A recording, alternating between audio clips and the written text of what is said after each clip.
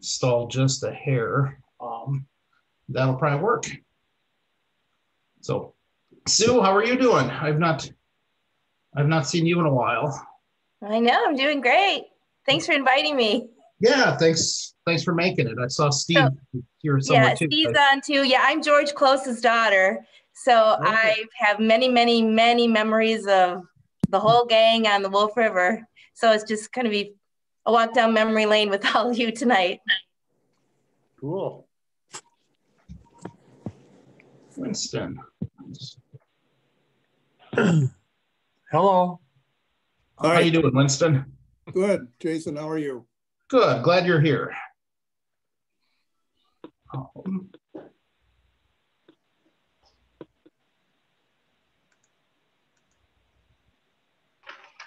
Well, Andy, you whenever you are ready, you can take the show. And probably the easiest thing for Andy's got a bunch of slides together.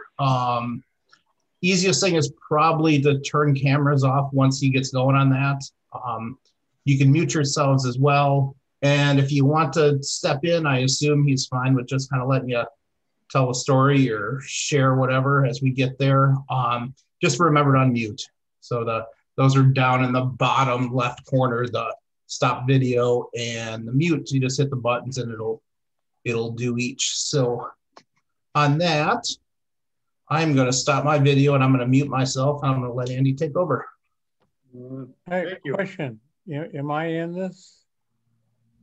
We see you. Yes, you are, Jim. I'm sorry? Yes, you are. Okay, just checking. So how come people keep showing up on my screen? Is that whenever they talk? Yeah. So you can change up top if you want the view. If you go to speaker view, then it'll just change between whoever's talking at the time. Then that's fine. Otherwise, you can do it whatever the other view they call is, where you see all the tiles. So where's the speaker view? It is it's up to the top. It just says view. And if you hit view, it'll give you a choice of gallery view or speaker view. Okay. So like I have it on speaker view, so I see Andy and Steve, and then everyone else is just a little box at the top. Yeah. And on the bottom too, just before we get going, you can see all the participants by clicking on the participants thing. And you can see the chat stuff that's there as well. So you can kind of control your own screen.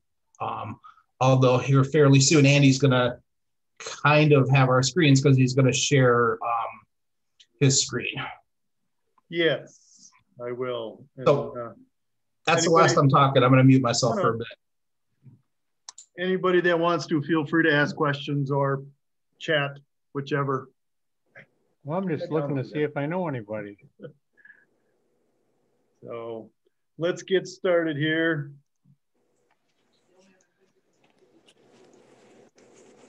Appreciate everybody coming tonight. We're gonna, run down a little history of the Wolf River. Some of the people that, were here before us. A little bit of the history, flies, people, stuff like that. So if anybody's got any questions ever, just feel free to ask. The Wolf River itself starts, it's my cheat sheet here, starts at the confluence of Wild Creek and Pine Creek, which is up near Pine Lake in Forest County, just west of Argonne. From there, it flows 225 miles where it meets the Fox River in the Lake Butamore near Winneconne. And eventually that water flows up the Fox to the Bay of Green Bay. The trout water of the Wolf pretty much ends in the Menominee Indian Reservation. Probably towards the middle of it, maybe all the way down, I'm not sure. But the parts we're worried about are the upper end. Why doesn't my screen change here?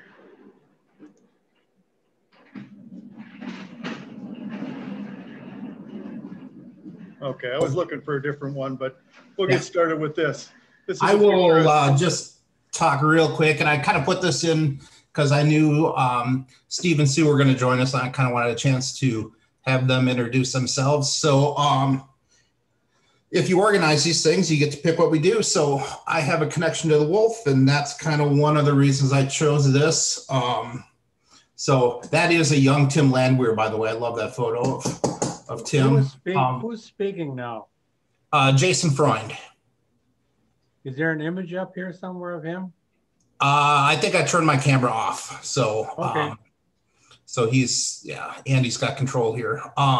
So yeah, I caught my first ever trout with George. We went over to one of those O'Connell River streams. I remember coming back to the cottage and frying up a couple of trout and stuff like that. So that was like, I was 12, I think. So it was always kind of fun times getting up to the cottage on the Wolf River. I built my first fly rod. I tied my first flies. I learned to cast, all that stuff from George. So that's kind of my connection and one of the reasons I wanted to do this one in particular.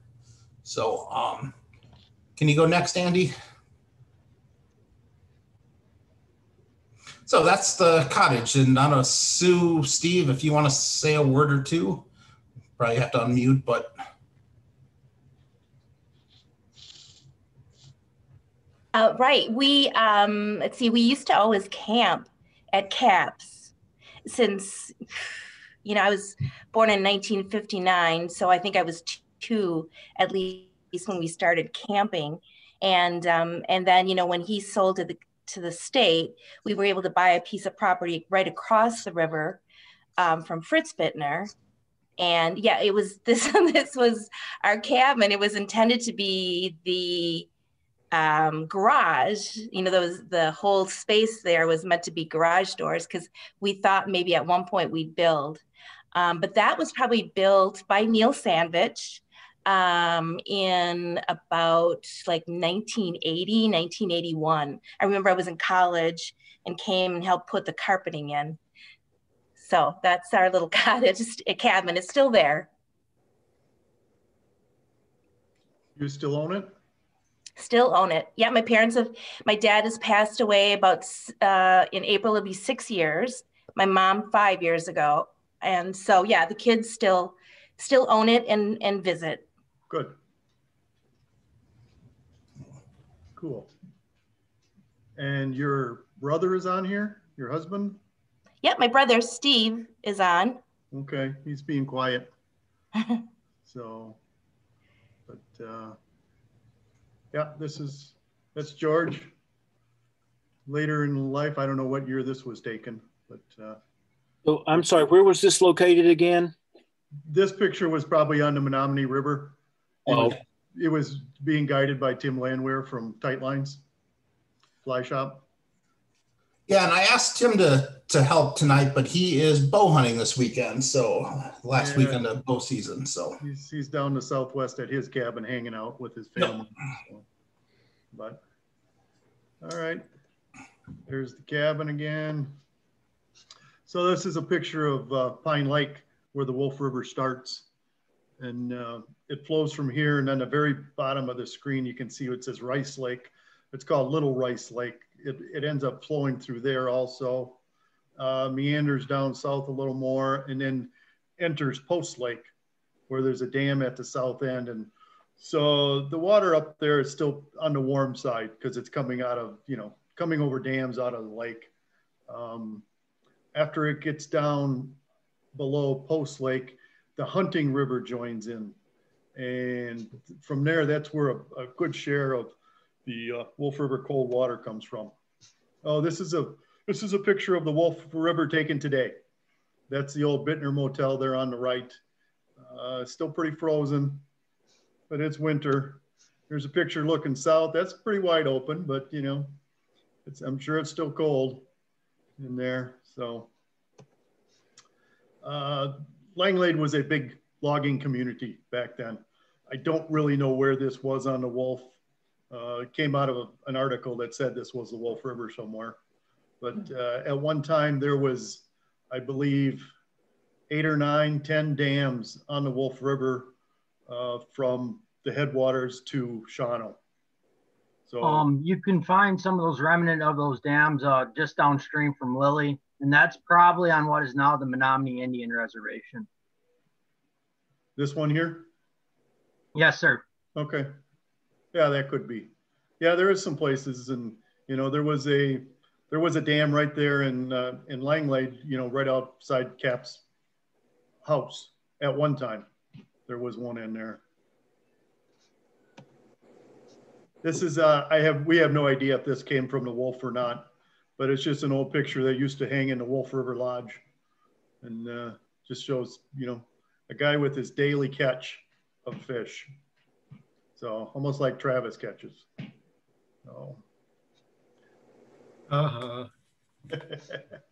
And this is kind of the hub there is Langlade, and this is kind of the central area of the Wolf River. People, you know, you start out from here and such, and there's several access points along the way. Not a ton of them. It's hard to walk in between access points from one to the next, but it can be done, and I know some people have done it too. And this is up the road, Hollister. Down there, there's good access down there. My family actually has an old cottage up there, and the relatives still own it. I'm not part of it anymore, but my family's got a lot of rich history from up in this way. If you're familiar with the area, there's a 9 Mile Tavern. My parents actually met at the 9 Mile Tavern back in 1948. So there's one of our bigger Wolf River browns. I believe Tim Waters caught this a few years back. It definitely looks like a spring fish with the vegetation the way it is. And here's our resident rainbow chaser, Travis. He loves to catch the rainbows, and he works pretty hard at it. So, and just a small representative, there's brook trout in there too. They're not always huge, but they're fun to catch. And they're still, those are all natural reproducing. They don't stock any brook trout in here at all. Here's another brook trout, a nicer size one. Yeah, that one ran about 12 inches on an articulated streamer. I've seen brook trout and caught brook trout in the Wolf up to 14. So there's definitely some decent brookies in there. Yeah, and there was a story from a few years back. One of the other guys caught a couple of really big ones in the spring.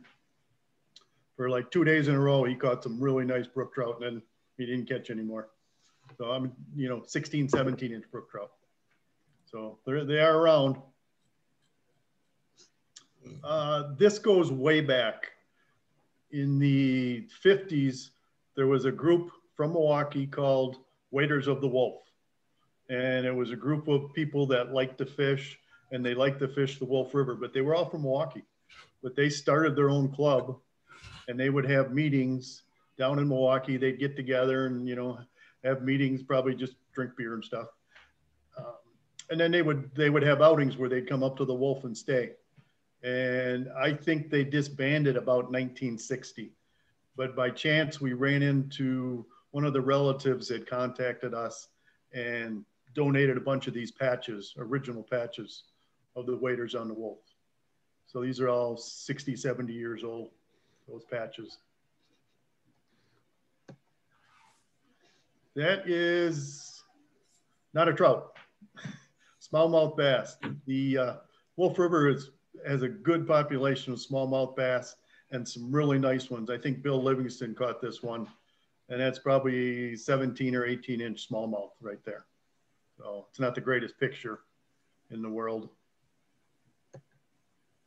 I don't know if this is the same fish or not, but it's still a nice representation. And it's also in a net made by Neil Sandvich, who was one of the locals who lived on the river there.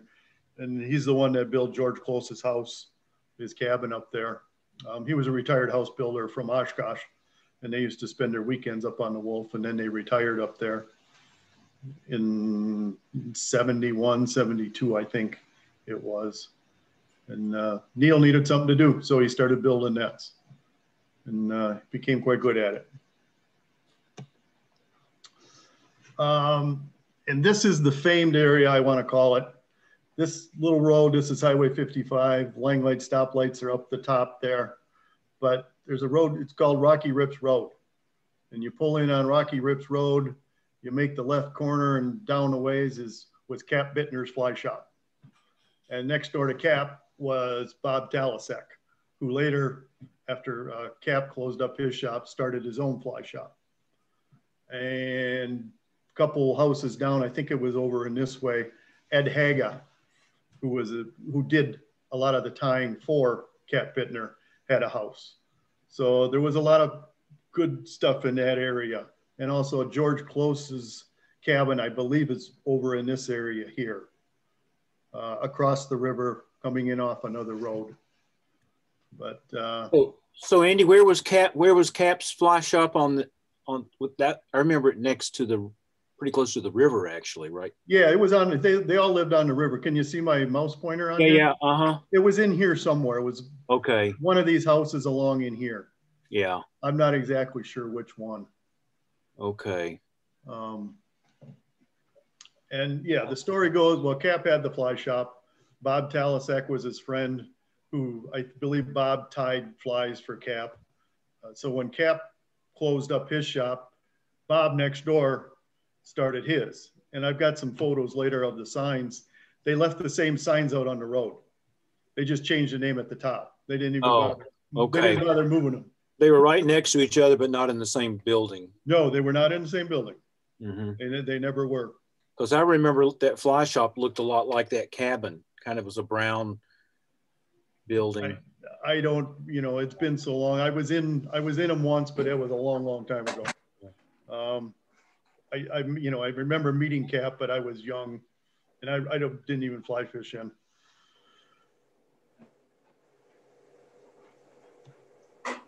Yeah, there's Dan Farron, who was very helpful with a lot of information, has one of the original patches from Cap's fly shop.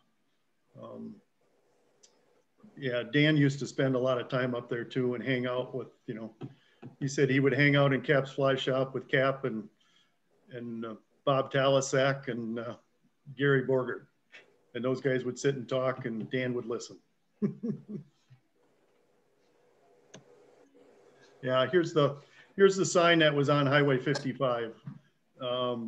After Bob closed up the shop, the signs were there, and I talked to his wife and I said, could I have those signs? And she goes, oh, would you take those down for me? And I said, yes, I would. So I kept them too. And if you look where it says Wolf River, that's a little bit different shade. But if you look underneath, there's a C and an A and a P and an S for Cap's Fly Shop. So they just pulled the other boards off and put new Wolf River fly shops on there. It's the only part they changed. And this arrow board here, if you turn it over, it says Caps on the other side. That's hanging in my shed. And this was the other way. So when you're coming up 55 going towards Langlade, this was the first sign you'd see, pointing down Rocky Rips Road. But if you were coming from the north, from town, there was just this sign, Fly Shop 400 feet. That was right there by Rocky Rips Road. This is a picture of Cap Bittner. And I believe that is in George Close's cabin. Is that right? That's correct. Yeah. That's in the cabin.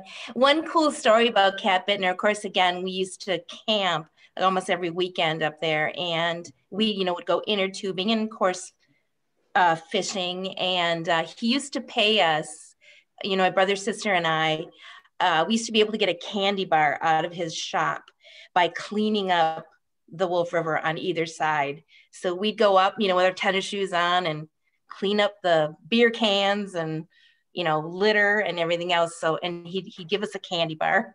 Oh, nice. So where was his campsites at? Yeah, it was right on the river. By his house? So, right by his house, sure. Right, okay. But on the river, right by the fly shop. Okay. Mm-hmm. So did you know the Brackubs, Les and Leah Brackub? They had a cabin, and then right down the river there were, I don't know, a number of campsites. That's how we met the Talaseks too. Okay. And we used to play with Talasek girls. Okay. Yeah. All right. Huh. That's interesting.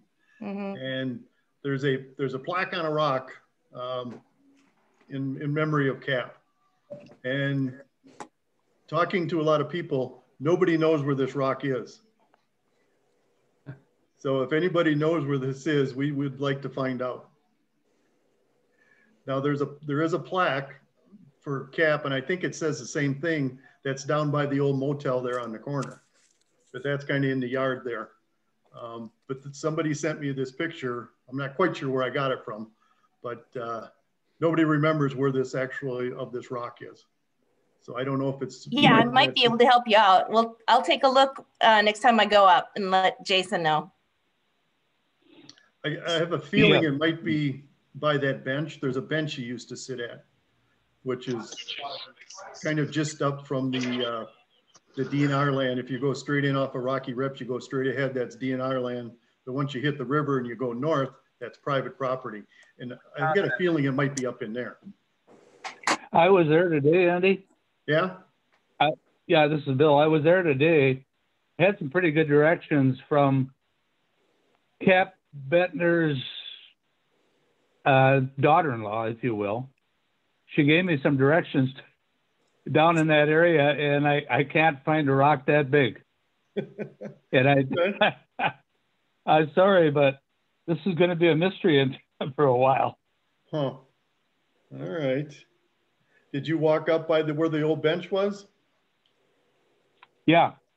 And then it's private property. It's owned by Jepson. Okay. I'm not sure of Mr. Jepson's first name. But he recollected it was downstream also. And I walked downstream from the DNR access to Herb Bettner's turnaround where he put rafts and canoes and stuff in and out. Okay. And there's not a rock that big on that side of the river in that area. I don't know what to tell you. I had another conversation with Bill Kellner later on in the day, and we're just bewildered. Well, that's good. Got to have a mystery now and then. We'll find it. Sue, do you still have that table in your cabin? We sure do. You know, we made my dad and all of us made the furniture. So we saw that's white cedar, and we have, you know, our twin beds are made out of that. The cool chair is what do you call that? A snowshoe chair. Okay. What is that, Naga hide they use for the stretching? Yes, or the rawhide. Yeah, okay. Rawhide, you're right. Okay, well, that's cool. That's very interesting. And Thank if you you. could see behind the chair was my dad's fly tying desk. Oh, sure. You could see the lamp and a few things. Sure. Huh. Very nice. There's a picture of Cap out on the river. This is the one that hangs up in Tightline's shop. So this is Cap's gauge. People would call him and say, how's the river? And he'd go, you know, he'd say, I don't know. So Cap built himself a gauge and pounded it in out there. Don't even know what it's made of. Looks heavy. So then when people call him, say what it is, he could tell them, oh, it's at 18. And actually the rafters kind of are notorious for that, especially the older rafters. Kayakers, you know, when they ask what the river's at, that's what they want to know. They want to know Cap's gauge. They don't want to know the, you know, cubic feet per second. So, and that's still in its spot there, found it in the river.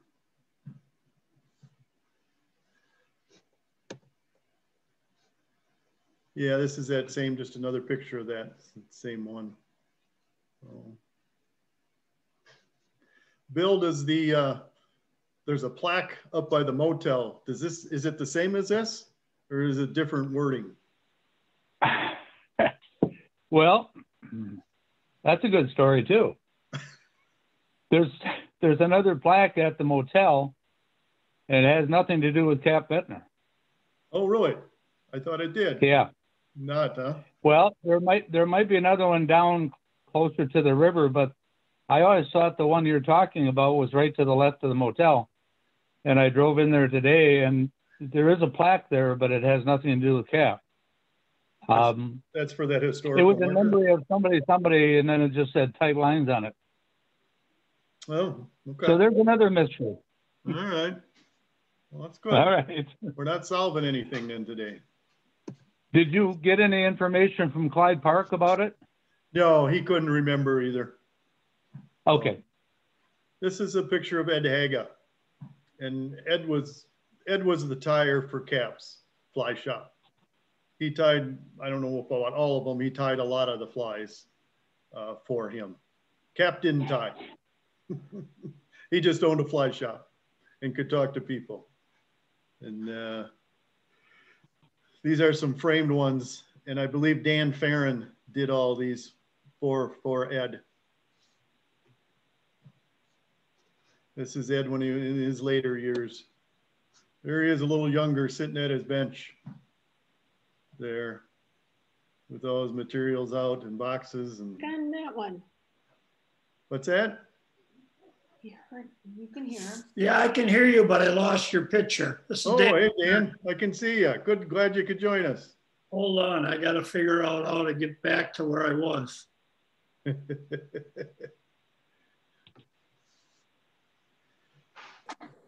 Invite maybe.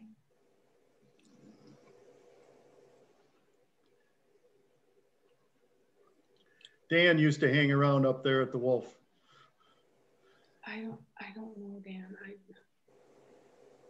Steve, any suggestions? Just talk to him. Yeah, you don't have his picture. Yeah, but I want to see. We can see you, Dan. I know, but I clicked on something and I got everybody that's on a page, but I lost the picture. Go back up in the corner. Something about grid view. About what? Upper right corner of the box. There should be a grid view and something else. Nope. No? Oh, It should say speaker It view says up mute. there. Speaker view, yeah. It says that's mute it. or more.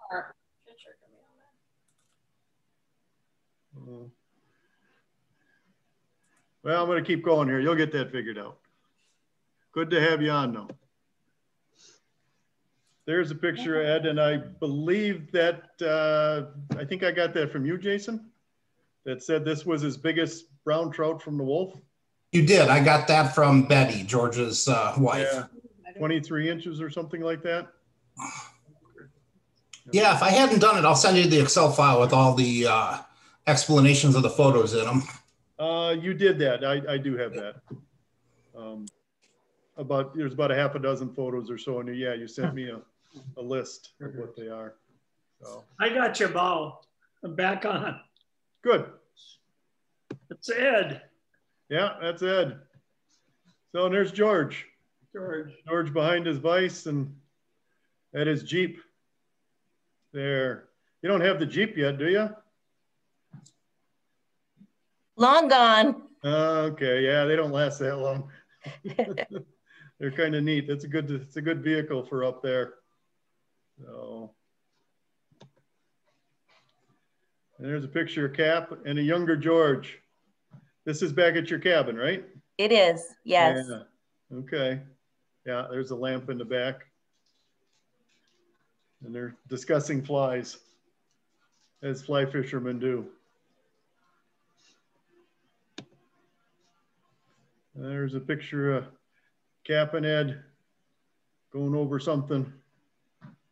So,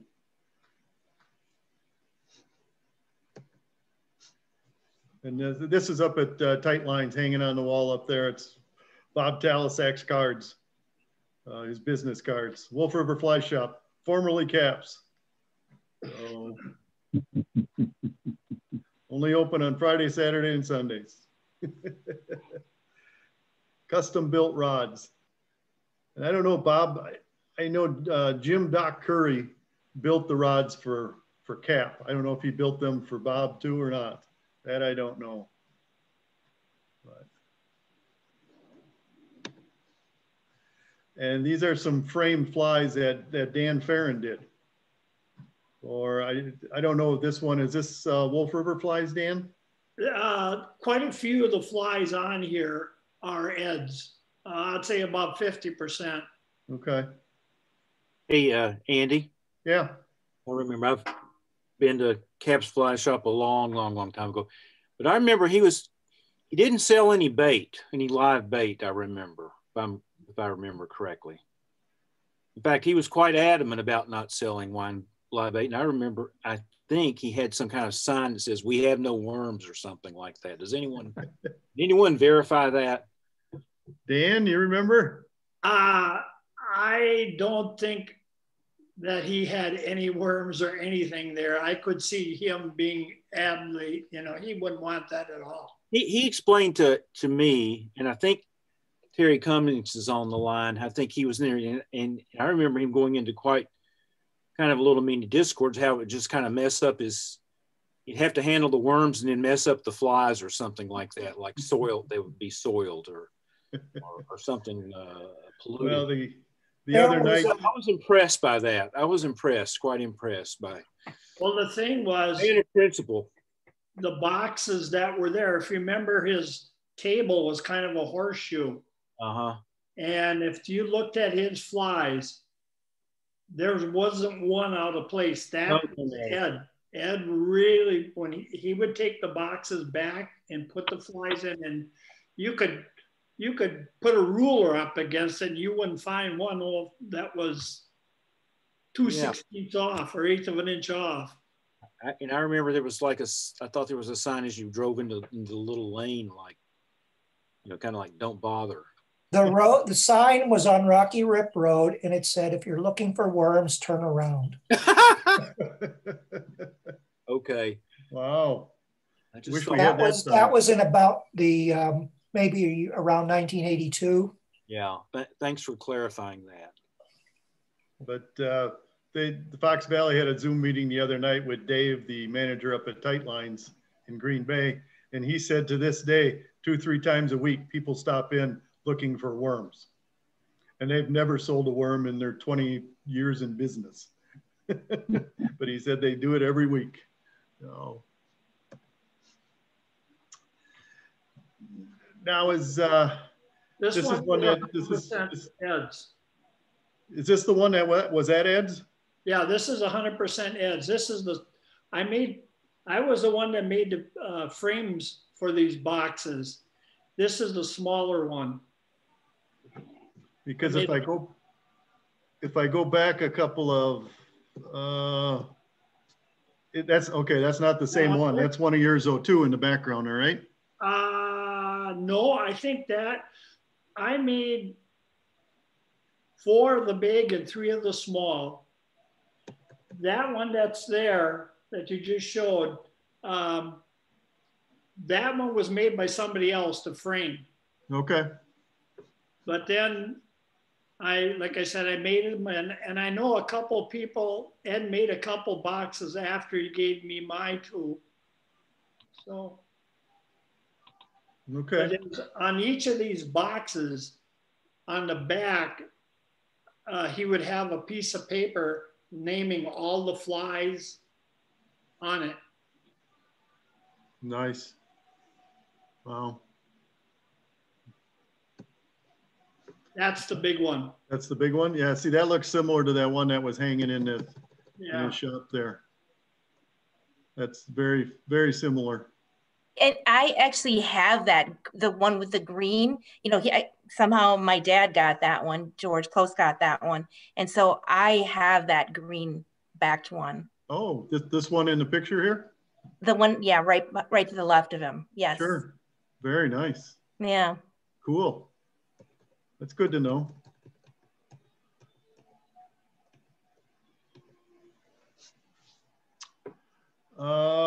This is Duke sent us this.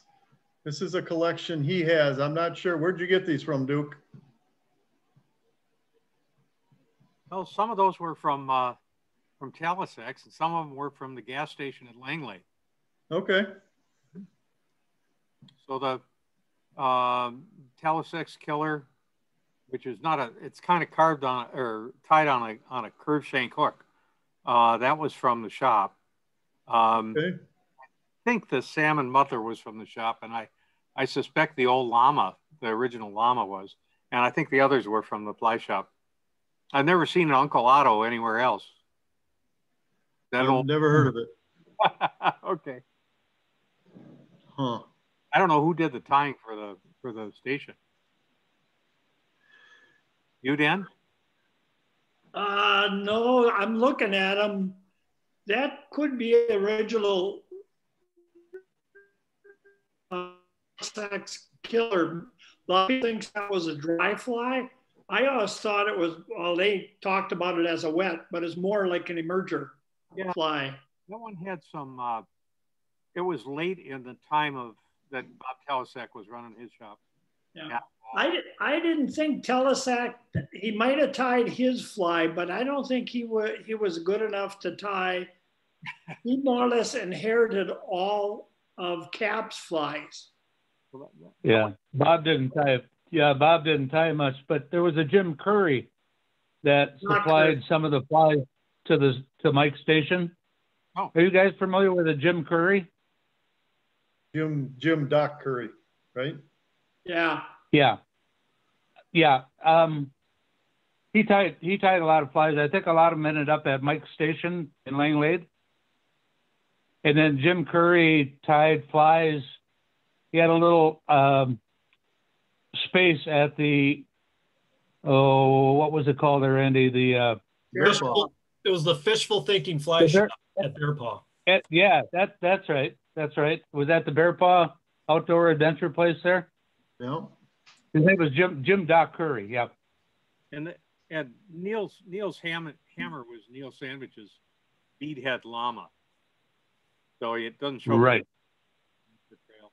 And the other one, the lower one on the Could left. I get the dates on like when Cap dropped the shop and when Ed Hagee passed and when Talasek took over?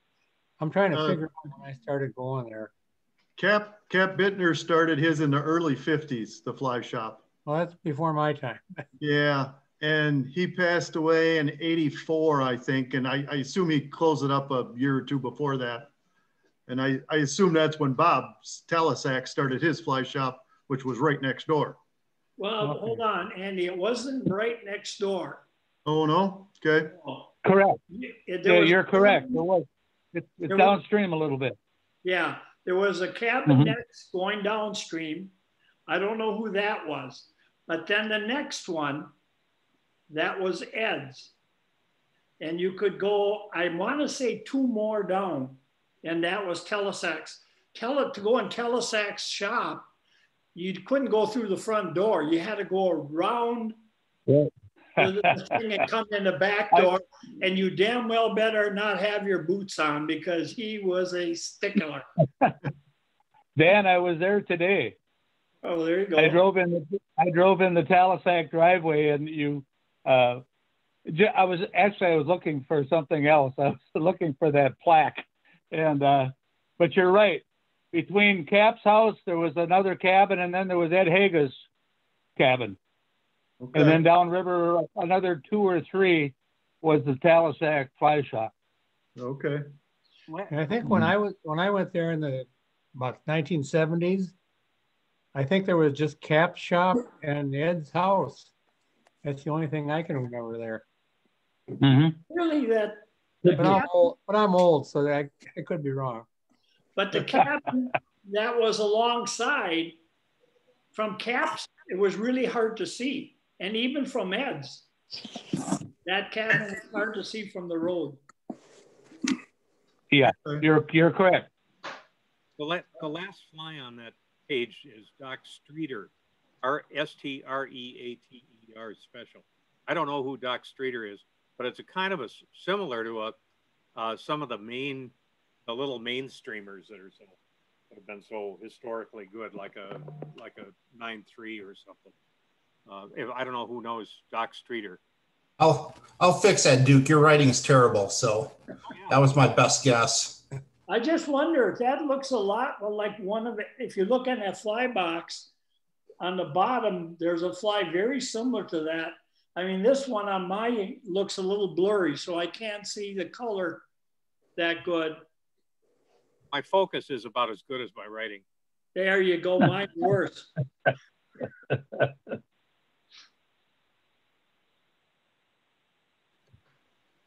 You know, I may be making this up, but I seem to remember Cap telling me something. He once had a pet cougar or something, and he used to have it chained to his arm. So in case something happened to him, it wouldn't get away and cause trouble. Did I just invent that, or? I don't know. I remember one time going into Cap's. I remember one time going into Cap's fly shop, and his wife comes out, and she says, "Hurry up, get in the shop. There's a bear between between his shop and the house." And I went in the shop, and here they're looking through the little window. But I didn't know anything about a cougar. I must. Yeah, I don't remember anything about a cougar, but I do remember him right in broad daylight, right at our campsite, shooting a porcupine out of a tree. he didn't like porcupines. So these two flies, these are Neil sandwiches. The one on the left, that's his sulfur fly, which he had great success with, and I've had success with that too. I still have a couple of Neils that he tied. And the other one is the hammer. And it's, you know, it's a version of the llama. He liked using woodchuck tail for that, or woodchuck hide for that. And one of his friends called it the hammer because they did so good. And if you put a bead head on it, then it's the sledgehammer. So that was those were some of his favorite flies. So. One thing I remember Cap doing for sure, we were camped and he comes creeping around with a 410 shotgun, talked to us for a little while, and then cocked his head like he heard something and wandered off. And he used to get, what was it, chipmunks and flying squirrels because they used to get in the strawberries. And he told us how many he shot, and there were an awful lot of them. This is a recent photo. This was from last week. I stole it from a friend of mine, and I just did it for the net. That's one of Neil Sandwich's nets. This was down the Southwest last week or something. Guy was down there fishing. So, but it was just to show off the nets, one of Neil's. So when Neil passed away, his wife told me he had 1,700 nets in the basement. Wow. And he passed away in 2004. So, and she ended up, you know, contacting all those people that had sold them in the past, and she got rid of most of them. So, and this is the green artesian, and I don't know for sure, but I think it was invented by Ed Haga. Yes, it was. Yeah, and this is it, and he used some different things. I don't know if you can see this, but he used rod building thread for the head. This is good broad, the classic. This is for, you know, reel seats and eyelets on rods. That's what he used. I have a spool of that too. Yeah, and also the tinsel. That's a stamped tinsel, which is very hard to get. But they don't make it anymore. But I have a spool of it that I got from Russ Bauk, because I was telling him about this because you couldn't get it anywhere. And Russ, who's 70 something, said, "Oh, let me look at home." So he said he went in his dad's fly tying kit, and there was 2 spools of this, and he gave one to me. So, and but fly tires substitute all the time, but it just, I try to like the original stuff too. And I believe John Nabel told me that actually they dyed head cement and then would coat the whole thing, a light green, put a little green tint, a couple of drops of dye and some head cement, and then they would coat the whole thing too. This one doesn't look like it has it, but.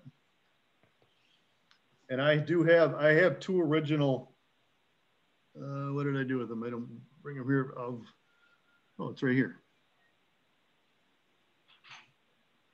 These are originals, green artesian. and I had never heard of them. And I took Al Gosha from Appleton years ago. We went up the Little Wolf fishing brook trout one night, and Al's over there catching fish hand over fist, and I'm not getting anything. And I said, "What are you using?" Well, he says, "A green artesian. Why don't you put one on?" I said, "I don't have any. I don't even know what that is." "Oh, here, give one. Give you one." So as soon as he gave me that, I started catching fish. So that fly is particularly effective while the dragonflies are hatching. That's what it's supposed to imitate. Okay. All right. Well, you know, it's just a good streamer pattern too. A couple different color bucktails in there, and so big long hook. So interesting. And Jason, this is one of Jason's pictures. His progress with tying a closed carpet fly. Yeah, so I won't probably go through all of this, but I thought it was just maybe easiest because the webcam stuff doesn't always work so terribly well. But so closed carpet fly borrows pretty heavily from Cap's hair wing that Ed tied. So the tail is essentially the same. The tail to me is always kind of the hardest thing to do. The tail, you really need a non-hollow deer hair so it doesn't flare too much. And then kind of the secret I'd learned from George on tying these is that you sort of release pressure as you get to the tail and then increase pressure as you move back. So I tie in at the, I don't know what that is, third way back, tie the deer hair in. And then you just kind of make crisscross wraps is what the back is. And then I know that George had always used, back then it was Dave's Flex Cement, was kind of the head cement that everyone had. And that kind of helped hold everything together and made it a little bit more durable. The next photo then is, so it's essentially just a compared on wing. And hey, then Jason, if you're Jason, let me interrupt you 1 minute there. On that tail, Dan, wasn't you telling me that? Yes. They used to. I'll tell you something very few people know about. But Ed was having the problems that you just talked about. And what he used to do is he tried, if you use bucktail end, on the end of a bucktail, now those are not hollow. Mm-hmm. But he also did is he used moose mane. Yep. Mixed in with it, and it wouldn't flare as much. And you couldn't tell if it was moose or deer hair. Yeah, and I think I might have used elk for these because it was the best non-hollow hair that I had. So, and then the last one is with so essentially the carpet. And if you're looking at speaker view, hopefully you're seeing me. But so the carpet out of the cabin, and I'm sure Sue can talk a little bit about that. But I know I've given away a bunch, but this 6x6 piece, 5x5 piece that I have will probably last for at least a lifetime or so. But Antron carpet fiber is tied in a dubbing loop. And the idea that, as George taught me the fly, was it's the lower floating for those bigger drakes. So Cap's hair wing, which had all the hackle, floated a little bit higher, and the carpet fly then was more of a surface film fly. And there was nothing special about the carpet. It came out of George Close's house, is all that. So he kind of named it after that, right? Yep. Yeah, that's right. Okay. So it didn't have any special scent from the carpet cleaner or anything like that. So I don't think it was a scent thing. No. No, I'm kidding. I think Ross Mueller covered that in his book too, if I recall. Yep, yeah, I remember it being Dacron fibers, if that means anything. I still have my piece of it that George gave me. I think I got 2 of them. That's great. Sorry, I had to leave for a minute. So just while I saw a question here from Duke about do you use George's fly for other, so it was really kind of for a brown drake, but certainly the gray drakes and the March Browns, any of those kind of larger flies.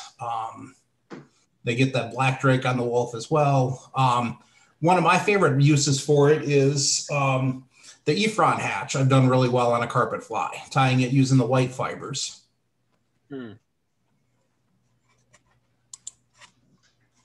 So when you tie that, it looks like you just tie it to imitate like a thorax and maybe some legs. Yep. And for the wing, you're using deer hair or coast, or nice properly selected fibers like thinking. Yeah, so the wing, I just use a like a coastal deer hair or a comparadon hair and try to get that compara wing for this. Right. And then you don't need a ton of the carpet fibers. It's probably like 3/4 of an inch or so is generally kind of about as much as you need, and 3 or so wraps. And I leave it a little long at first and then trim it. Could you hold it up again, please? Thanks. Sure. I can. So that's the, I can't see myself, so I don't know how focusing it is, but Okay. the carpet. Oh, that works. So, yeah, and so it's just a real nice low floating fly. I've, after George passed, I went up and fished with some friends on the Prairie River, and we hit the brown drake hatch up there. So we all did fairly well on those, and it was really kind of a nice, it was a nice week to go fish with buddies and remember my great uncle. Can I ask you a question? Of course. Tie your wing on. The way Ed chose to tell me is you basically tie a reverse elk hair caddis wing. So you have a little bit of the ends hanging out, and I see that in your fly. Yep. That's how Georgia taught me too, is to leave the butts for a little bit of flotation. I know when I used to be with Federation for a while, and I'd see these guys from all over the state tie it, and I'd watch them tie, and that was the one thing they didn't do. Yep. They would tie the wing in first, then the tail. Yep. No, do the tail first and then the wing, and then and then the hackle or whatever you want to call it, the carpet fibers. And a friend of mine, Fred, had asked how long. Usually you don't need a whole lot. So I would say like a 1/4 inch-ish, maybe 3/8 of an inch. And then I tend to trim it so it's half the hook gap or less. So I want it kind of down in the film. And then as Georgia taught me to fish it, you treat the wing with a little bit of floatant, and that's really all it needs. So thanks, Andy. All right, we'll move on. Telesex killer. These are, go ahead. These were just mine. Practicing this week a little bit. So yeah, some Telesex killers and kind of different sizes and shapes, and a couple of carpet flies and a couple of the hair wings. Cool. And these are, I know the one on the left is an actual Ed Haga fly, Cap's hair wing fly that he tied. I believe John Nabel owns that. And we use it, it's in good shape. We use it for all our photos. Am I supposed to be able to see these somewhere? What's that? Are these flies visible to me somewhere on the screen? They should be. You don't see any flies? Where would I look? What are you seeing on your screen? Well, I've got pictures of several gentlemen here, and I'm trying to scan down, and I've just got more people. Yeah, go to the upper left, and there should be a little button to push, and then hit speaker view. No, upper right. Upper right, sorry. It has the word view on it, and then once you click on view, you should scroll down. It says side by side gallery, and when you click that, it should work.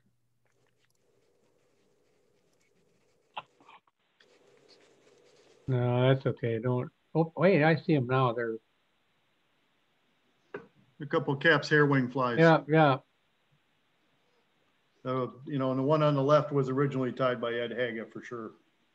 That is that's probably the deadliest fly that I've ever used. Yeah. For a dry fly. Now? Yep. Jason, you're up.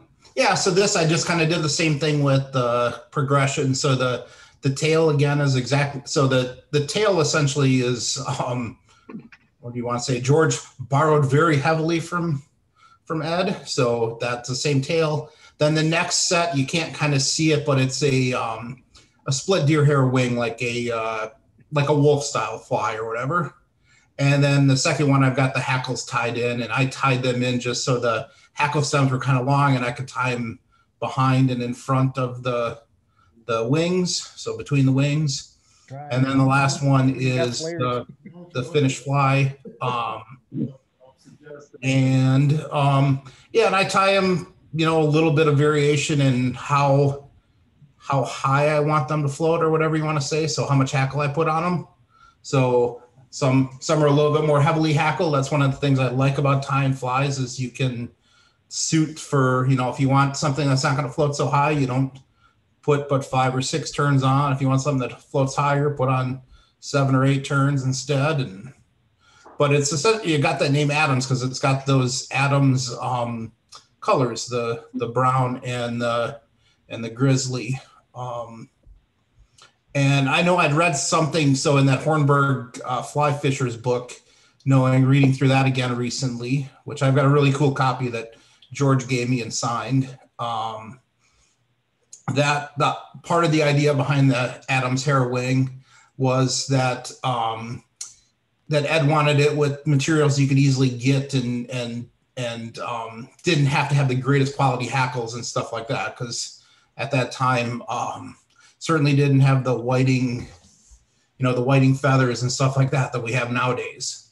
So so the idea was kind of some less expensive hackles that could tie these flies, and that's maybe part of tying in 2 hackles is you don't need such long hackles when you got 2 of them. Oh, thank you. That's very helpful. Jason, you want to take this time and have Steve demonstrate how to tie a cap's hair wing? Yeah, which means, Andy, you're probably going to have to stop sharing and then Steve can start share. Or I will do that right now. As we get to Steve tying this, use bleached deer hair for the cap's hair wing, say a size 14 or 16. Awesome fly for the Efron hatch.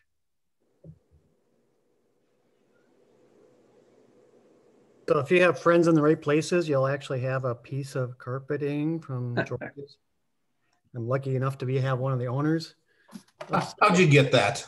Yeah, mutual friend, eh? And then I get this beauty here, a cassette tape of Wayne Anderson and Gary LaFontaine talking about the Wolf River. I probably purchased this in the mid-90s. I just had started fly fishing and Wolf River wasn't far away, and we would run up there and spend the weekend up there. And I can remember going into a fly shop on Rapid Rips Road down there. I can remember going into a fly shop at the Bear Paw that was like brand new. And I can remember going into Mike's shop and trying to get all the information I could so I could find the best spot to go fishing.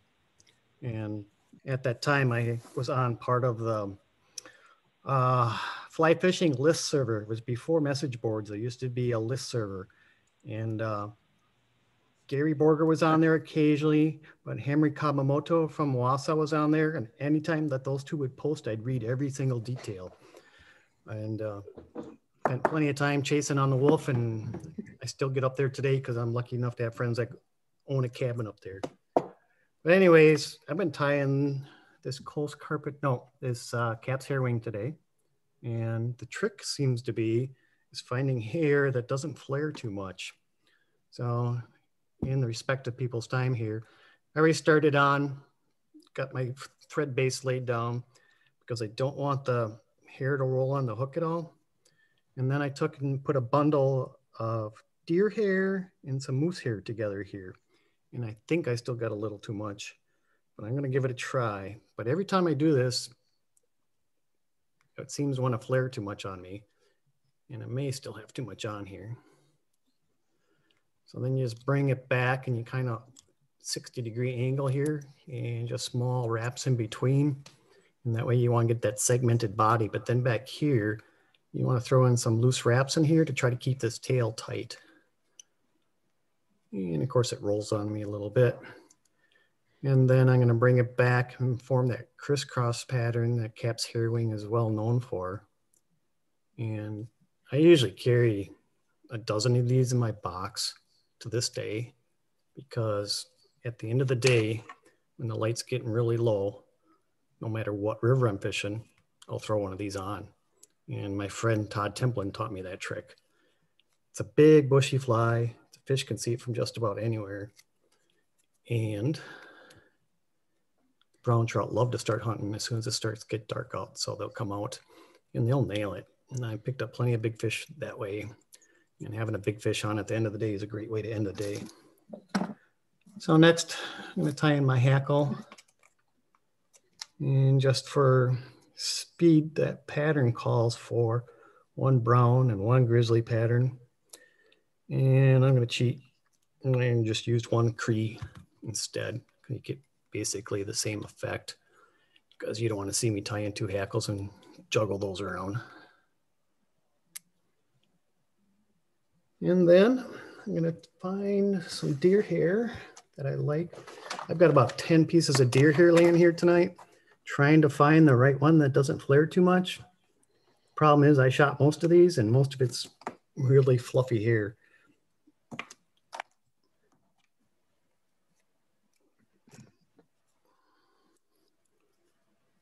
So I'm not going to bother to even up these tips right now, but I'm going to just get it on here. And it's not pretty, but it's going to be functional and it's going to catch fish.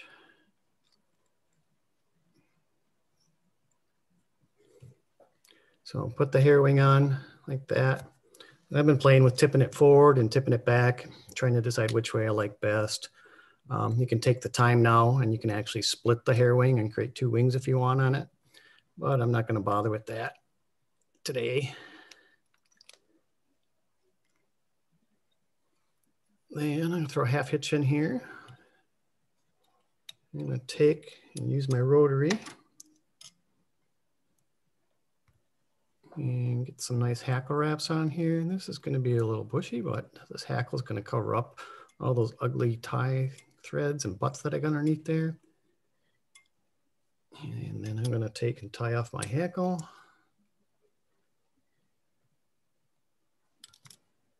Whoop. And sure enough, I pinched my wing down.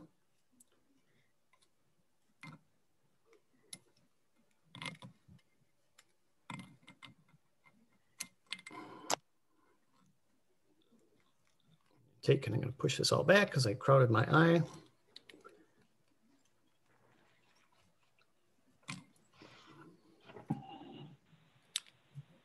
And I have this whip finish tool. It drives Andy crazy, so I use it all the time because he calls it the wrong fish whip finishing tool.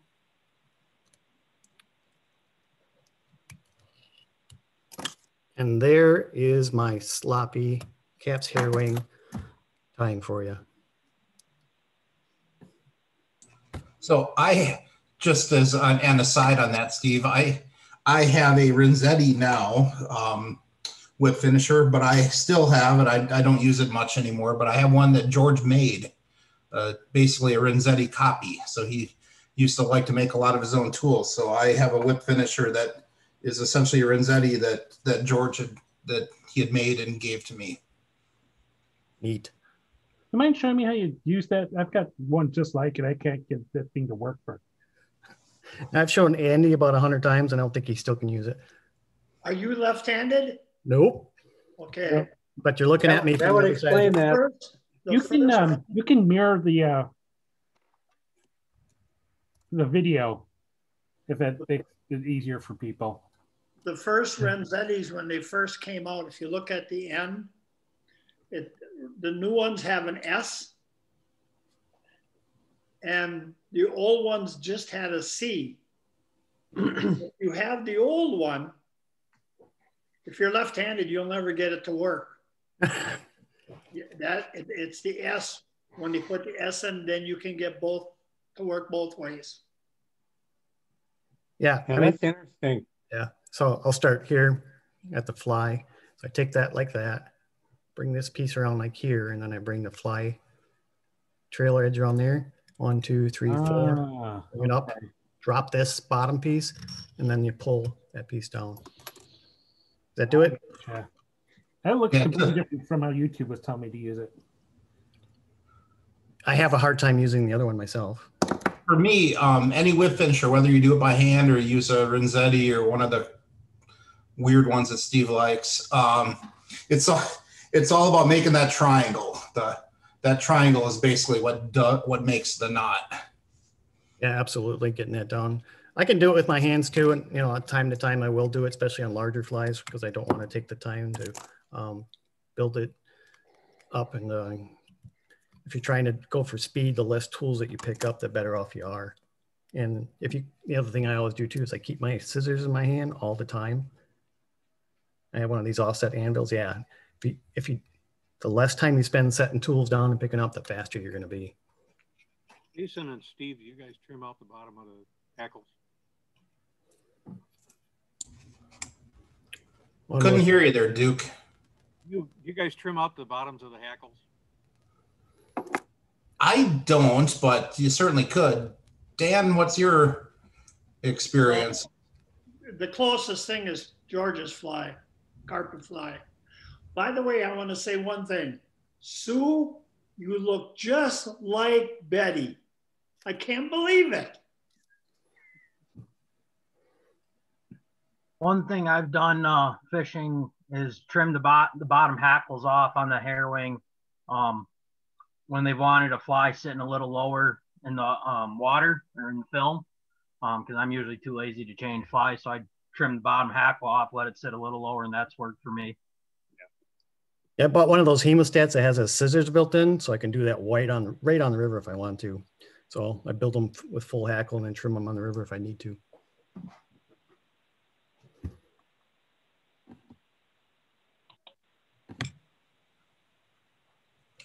That's all I got. Maybe I missed this, Steve, but what size hook were you using? Or I was using a 10 because I wanted you guys to be able to see it as best as possible. Hopefully it came through. I got a pretty decent laptop and it looked like it came through on my end, but I can't tell for you. Yeah, that was good. Okay, great. One thing I would mention is that a variation on that some of you may or may not be familiar with, it was the exact same fly, except the thread was kind of a rusty orange, and that was the brown drake imitator.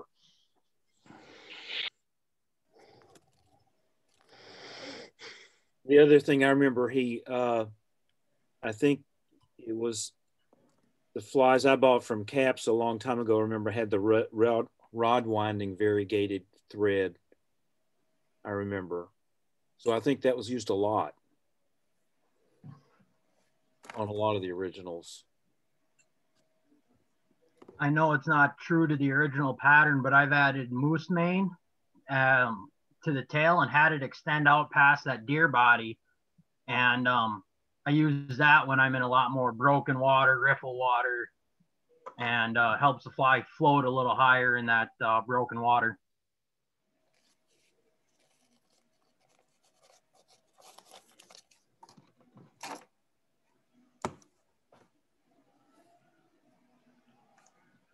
Jason, it won't let me share my screen now. It says host disabled participant.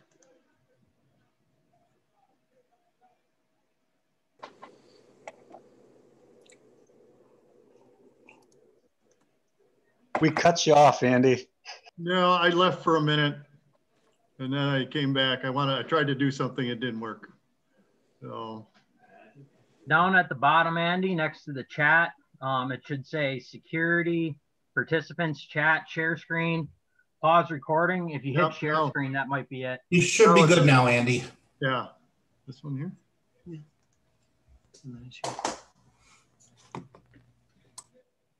Oh, good job. Zoom. Yeah, I got a picture of Zoom. What? It's there. But that's not what where were we? There we go. All right, sorry about that. Technical difficulties here. No, it's not moving, no, Steve. It's not moving. Or did I?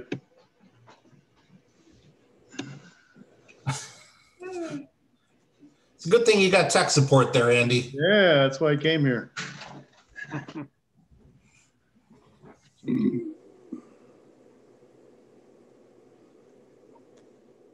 That's what I did. Okay. This is where we left off. What I did is I left and I went to find a picture of a bear. We had conversations before about bears.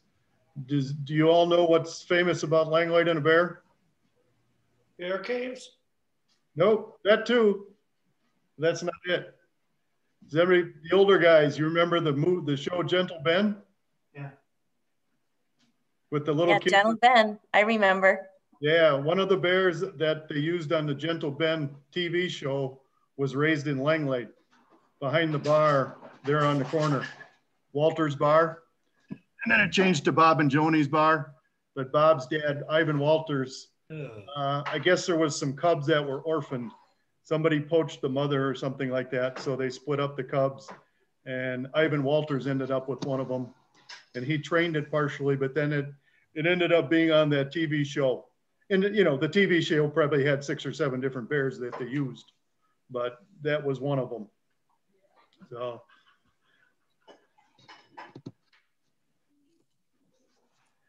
And we talk about the Talisac Killer. This is a Talisac Killer that Neil Sandvich died.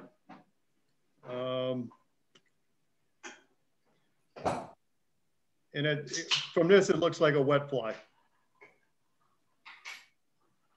I'm not sure, you know, subtle difference between a wet fly and an emerger, but I would think this is a wet fly. I'd still like that other screen back, Steve, that I had before, where I could see people. No, I did it. Hang on in just a minute there. I had people off to the side. There they are. So. And Neil was, you know, Neil tied. They weren't things of beauty, but he always said they worked. So, which is more important. The trout liked them. And that's kind of what he said about his nets. He always thought these old things, you know, people buy these. He said, people pay me money to, you know, for these things. He said, I just need something to do.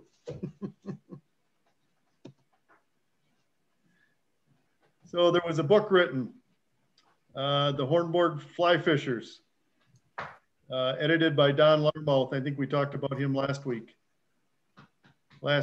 but Dan Farron was one of those that's on here with us today. Yeah, I started the Hornboard group. What's that? I said I and Jack Kowalinsky started the Hornboard group. And when we made the book, that was George, Don Larmouth and I were the instigators on that to do that. Actually, there were 2 books.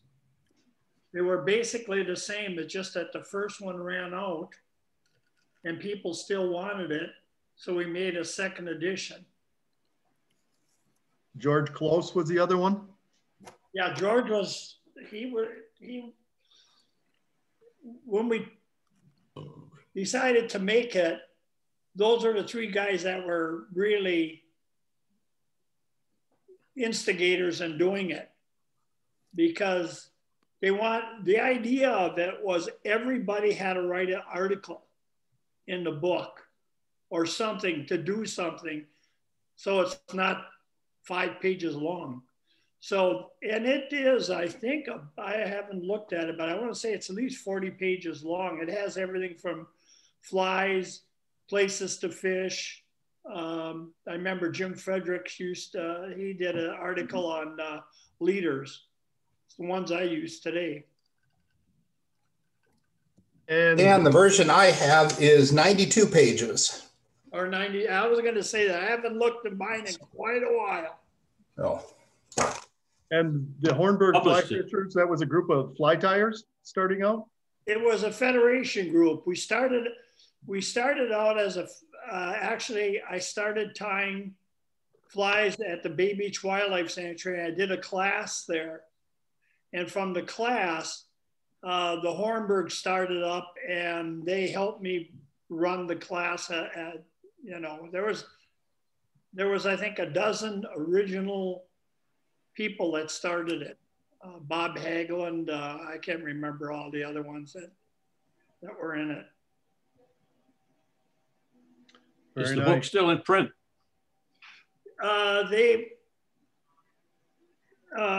The Green Bay chapter approached me a couple of years ago to reprint it.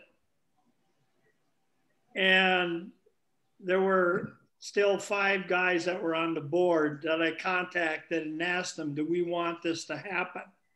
This was after Don died. And when I asked Trout and Limba, well, what you gonna do with this money? Oh, we're gonna keep it. I said, wait a minute.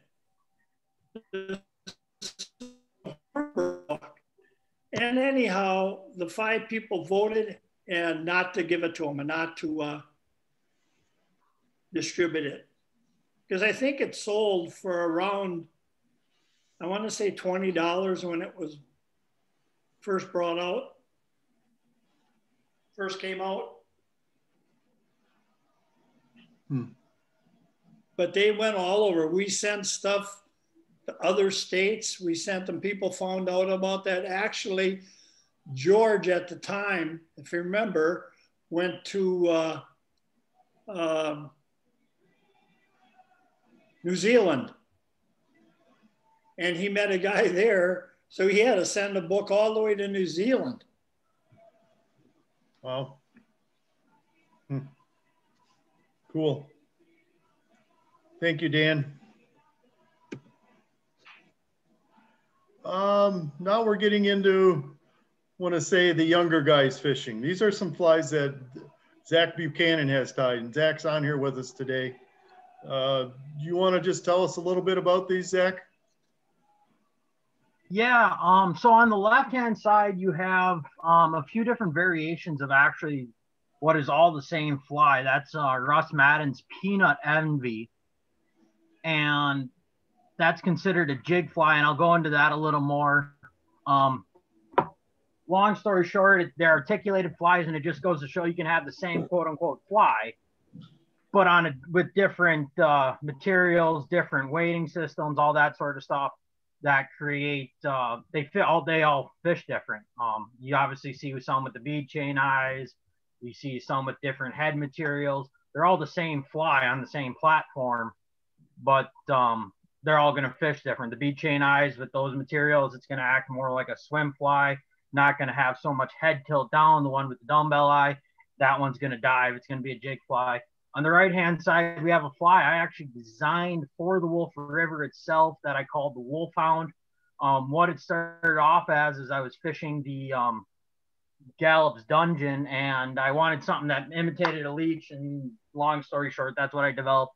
And I've been fishing that fly for 5 years, and it's been a super effective fly for me, particularly in high water. If you go to the next slide. So then we got into some swim flies. On the right is a Waters Cougar tease based off of Kelly Gallup's Zoo Cougar. What Tim did, I know a lot of you guys know him, is he puts a bunch of lead or lead-free wire wraps along the body, which essentially neutralizes the buoyancy of the deer hair. So when you're fishing that fly, unlike most deer hair headed flies where they have some form of float recovery, when you're fishing on sink tip, that one's going to be a little bit more neutrally buoyant. One thing I want to note, all these flies you're seeing here or on my, well, I got a bully bugger on in my vise right now, but all these flies are meant to be fished on a sink tip. On the left-hand side, you have my variation of what's actually a downsized musky fly, an articulated mini Buford. And you'll notice in my tying, I really love synthetics, but that fly, it's what's considered a swim fly. So there's no weight to that fly. The sink tip's going to drag it down. You're going to fish, maybe a 3 to 5 foot leader on it, and the sink tip's going to get it down. You're going to fish it with like a jerk strip retrieve or with how you're stripping your line, and it's a very aggressive way to fish. With these spin flies and these jig flies, when we're fishing them, there's a time and a place for both of them. We're fishing sink tips. It's not often that I bring out a floating line when I'm streamer fishing on the lake. When I'm in broken water, deeper holes, that's usually when I go with something a little bit of weight, because I need to get the fly down to the zone that I'm going to trigger a reaction out of the fish quicker. If I have fast moving water, say I'm fishing Burnt Point Rapids, Kroll Rapids, Cedar Hemlock Rapids, wherever, I need that fly to get down because I'm hunting such a small zone. So I need that fly to get down. So that's where I usually go with something with weight. When I start getting a little bit more of that broken water, say like downstream Burnt Point, or that stretch kind of from upstream of 9 Mile down past the bridge, down through there, I can get a little bit more retrieve. The sink tip is going to have time to get down a little farther. I can fish these flies that are more buoyant at the depth I need. I can also get a longer retrieve, which gives me more time to trigger a reaction out of the fish. So that's two of the main differences. There's a time and a place. I don't believe in fishing, staying in one spot and we're overworking a spot. I'm going to hit the prime locations at the prime water as I'm fishing, and then I'm moving up. If there's a fish there, these flies are going to trigger a reaction. It's that fish is either going to react or it's not. I'm not going to waste my time on those fish. Now on the left, we got another jig fly. That one's more of a bait fish pattern. That's my MSM minnow. It's a real flashy fly. I usually only tie it in black and white. Those are my two most effective patterns on it. Gets down, lets me work the holes deeper. It's just a reaction fly. And another thing on these articulated flies too, as far as hook locations, most of the time I'm getting a predatory response out of these fish. I'm hooking them on the front hook. It's a kill shot. That's what they're going for. If I get them on the back hook, it's either going to be a fish sub 14 inches, like that MSM minnow on the left. That's a 5-inch fly. I'm either going to, if I get it on the rear hook, it's either going to be a fish sub 14 inches, or I'm going to get this lazy kind of, swipe at it rather than a complete T-bone. Paul, I seen your comment. On a 6-weight, I fish a 200 grain head, 7-weight, 250. On my 8-weights, I'm usually fishing 280 grains, the 300 grain head. I like on the Wolf sink rate of anywhere from about a type 5 to type 7 sink tip. There's a bunch of different companies that make stuff like that. When the waters get low and I'm focusing more on smallmouth, say, 300 CFS or less, I really like an intermediate line because the water is so low. Now on the right, we have another fly developed called the 3-leg shake. That fly started basically is what I wanted to do is develop a synthetic version of that Buford. That Buford has a deer hair head. It has float recovery. You can see I got one on my screen now that I tied. It's mostly synthetic, minus the slop and that's in it. It's a synthetic tail, synthetic flash body, a little 1.5-inch foxy brush, slop and collar, more Palmer chenille, 3-inch foxy brush, another slop and collar. And then I either use a flash bend bait fish brush or strung fuzzy fiber and ice dub in a dubbing loop to create the head. So with so few natural materials in it, this fly soaks up almost no water. It's a 4-inch fly. I've caught pike, coho salmon, steelhead, rainbows, browns, brook trout, bass. It's a 4-inch fly, but because it's so much synthetic, it sheds a lot of water. You could throw this fly on with the proper line. You could throw it on a 5-weight. I throw this all the time on a 6-weight, but yet it's a 4-inch fly with plenty of profile, plenty of swim. It's a swim fly. So with these swim flies, when you got something with lead eyes, it's going to jig. It's going to go up and down. That's what they do. It's going to jig, period. These swim flies, now this fly with the head design, it's going to create drag as it's stripped through the water. And then on the stall, with the hooks that I chose to tie this on, they're going to have momentum, which is going to give this fly a sideways profile. All right. And that's a trigger to predatory fish. I don't care what it is, muskie to brook trout. You get a fly that can turn sideways and give them a T-bone shot, it'll trigger them. And so on these swim flies, hook selection is a little more important than something that's going to have lead eyes, a cone, bead head on it.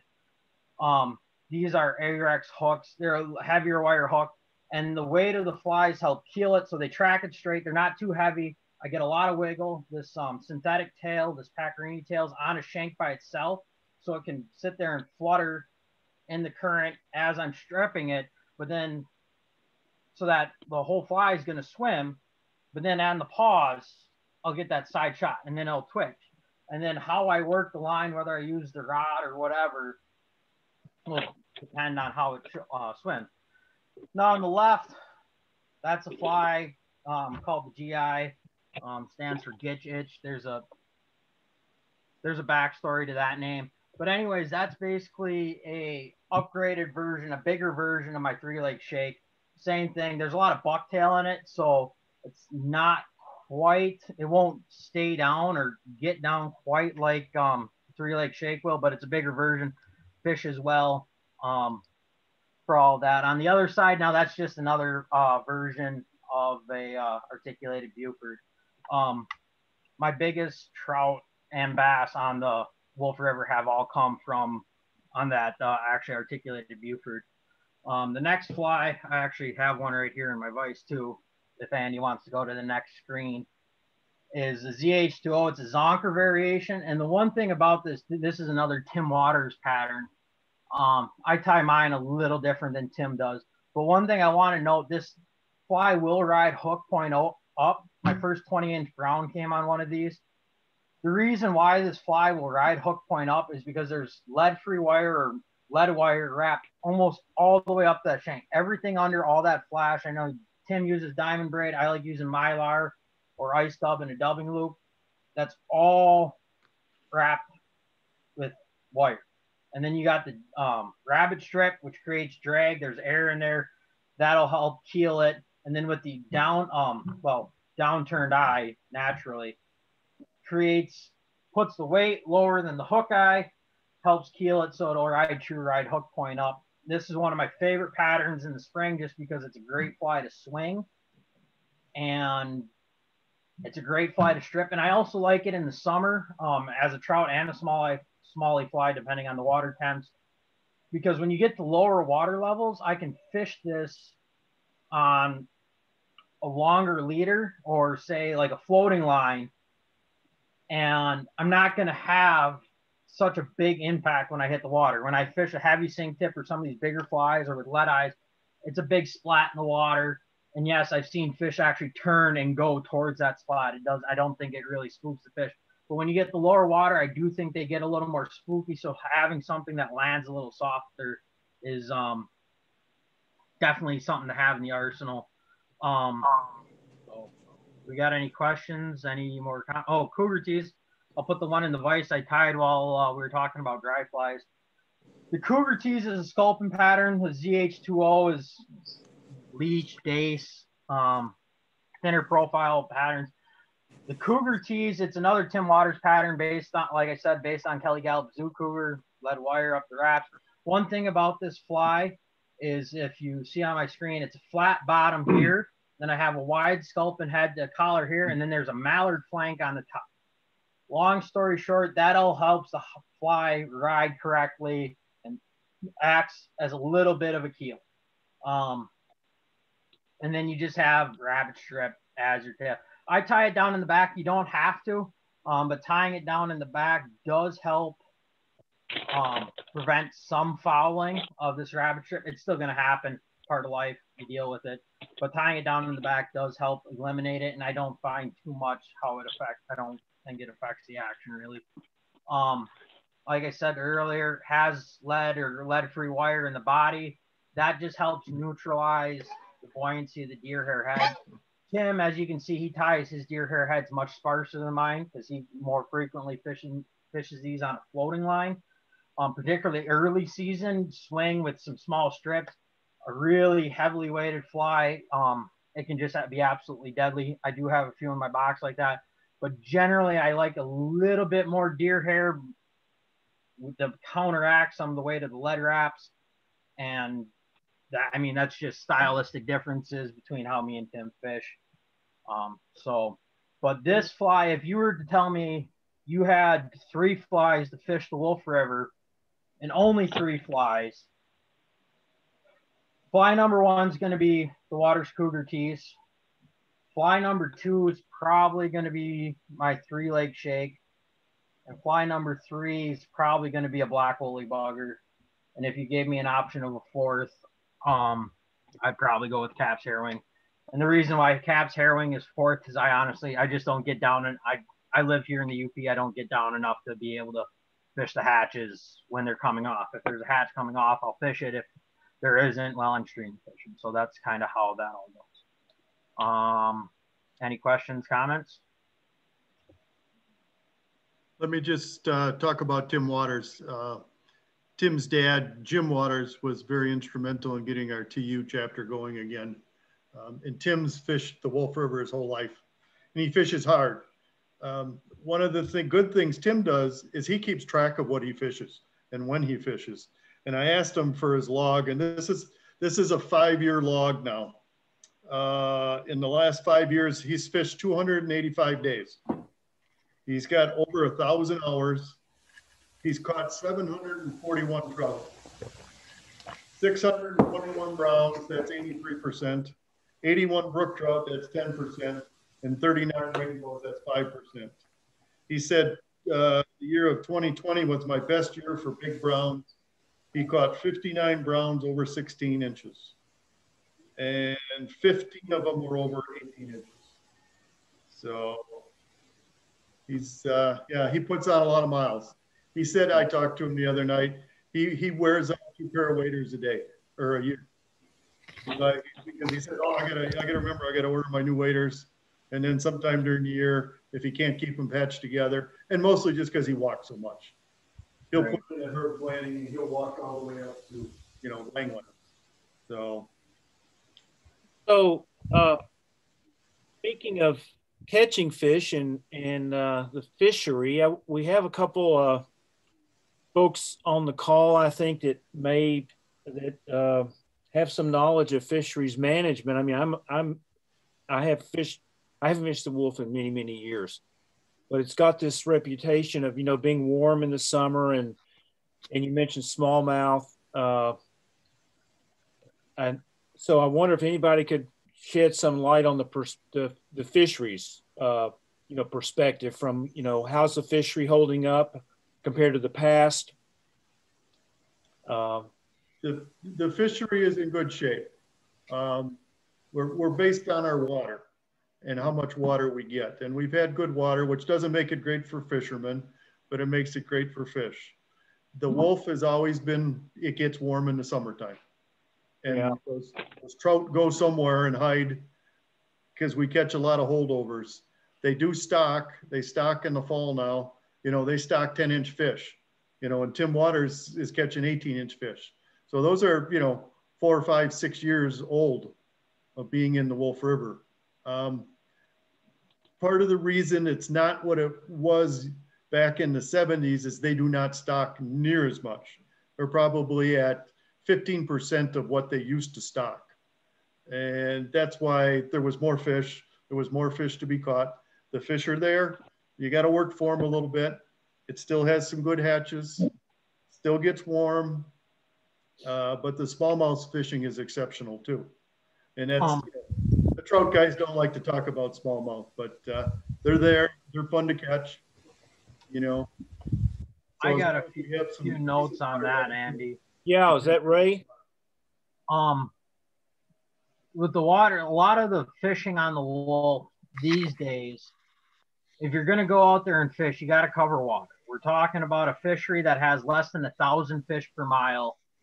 if you want to catch fish, you need to cover water. If you want to sit there and nymph the same run all day or only cover 3 or 4 runs, you're not going to catch anything. Unless you got heads coming up, you got a hatch coming off, and you can see your eyes, you got to cover water. It's not, I fished with Tim a lot, and it's not uncommon for us to cover anywhere from 3 to 6 miles of water in a day. We're not going to hit water that's going to be unproductive. We're hitting the best spots, and that's how we find to get fish in the net on the Wolf River these days. Obviously, water flow rates, ability. I'm a consulting forester by trade. I walk through the woods all day. I can wade the Wolf. I've caught trout on the Wolf at over 1,300 CFS. I know there's a lot of people that won't even put their waders on at that level. I know a lot of people that won't even put their waders on when it's at 500. So that's one thing to be considered. And another thing is when these flow rates are up, you got to know where to go to catch fish, because there's plenty of spots where I'll fish at 1,000 CFS that I could take someone like, I'll pick on Bill Livingston because I know him. I can take Bill out there at 1,000 CFS and I know we can fish safely for 2-3 hours without having to worry about giving his wife a phone call saying he slipped in, and he's coming downstream. So that's just one thing about the Wolf River these days is you want to cover water or find a hatch. That's about your 2 options with that. I have a question for, I know we have some biologists in the group that actually may have some knowledge of the history, but my impression, and I this is from the 70s and 80s,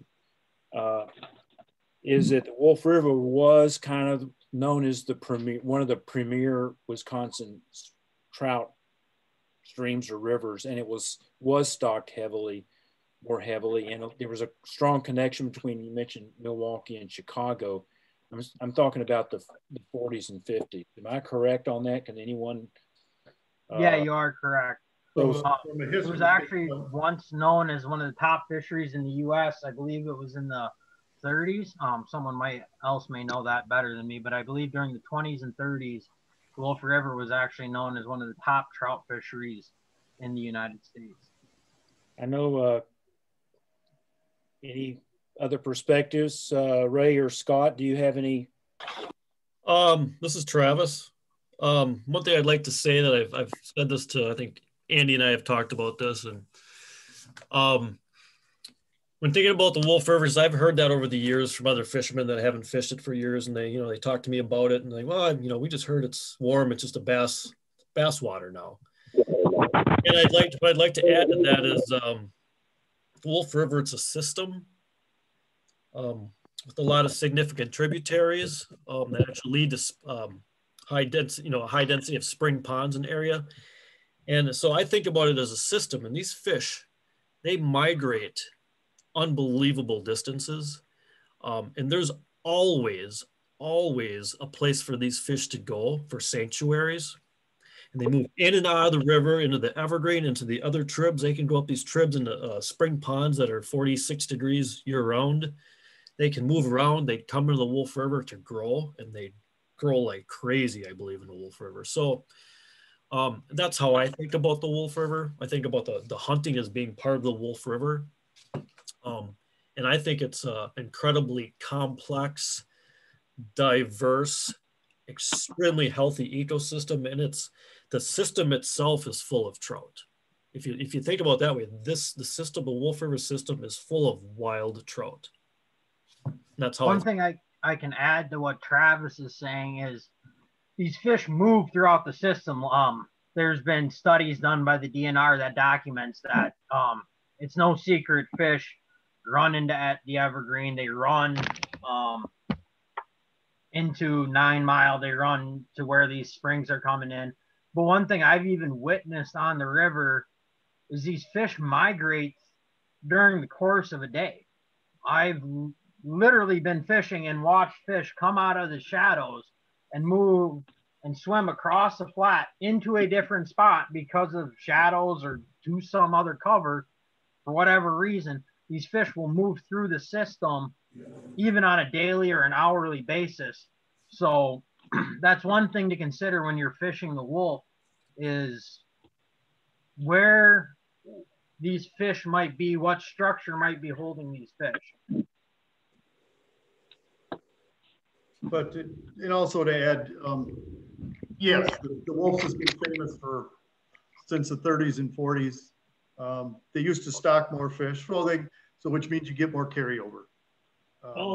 It was a popular place, and back in the 30s and 40s, the Northeast Wisconsin was the place to go fish. Nobody talked about the Southwest. Nobody even knew about the Southwest. Everybody came to the Northeast to fish, the Peshtigo, the Pine, the Pike. There's a couple other ones up there, but you know, and the wolf being the biggest, I guess it got the best reputation. And I think people like Cap helped that along too, promoting it. You know, every season got. When I used to go up to the Wolf River, when my days, way younger, I was basically in my 20s. We used to go and plant fish in the Wolf River, and we do it twice a year, in the spring and the fall. And we take Herb's rafts and we dump like 2 5-gallon pills full of trout in the raft, fill them full of water, and float down the stream. And they, if I remember right, they used to put like each time 60,000 brown trout in the river twice a year. That's when it was, you know, I remember going up there and you'd catch a lot of the small ones, but they did that twice a year. Yeah, these days they're stocking about 20,000 browns and then whatever 1 to 3,000 rainbows, I believe, because Travis apparently likes rainbows or whatever. But yeah, it's about 20,000 browns, and that's all we get for the whole year, 20,000 browns. And I thought for a few years that the DNR didn't want to plant the wolf. That's true. There's people in the DNR that believe that the Wolf River should be a smallmouth and walleye river. Right. I'm not even sure they do 20,000 anymore. Last numbers I heard from, like, I believe it was 2016 or 15 or something like that, it was 20,000, but it's may have changed since then. Okay. Well, to carry on. Last fall, it was 14,000 browns and 6,000 rainbow at up here anyway. Oh, okay. Yeah, that sounds great. Yeah, guys, this is Bill Livingston. I'd just like to add one thing about, I think it'll be year number 5 coming up, that the Wolf River got slot size on trout. And a complete reversal, you can now not keep trout between 12 and 18 inches. And I live on the river, and I live on a pretty popular access point.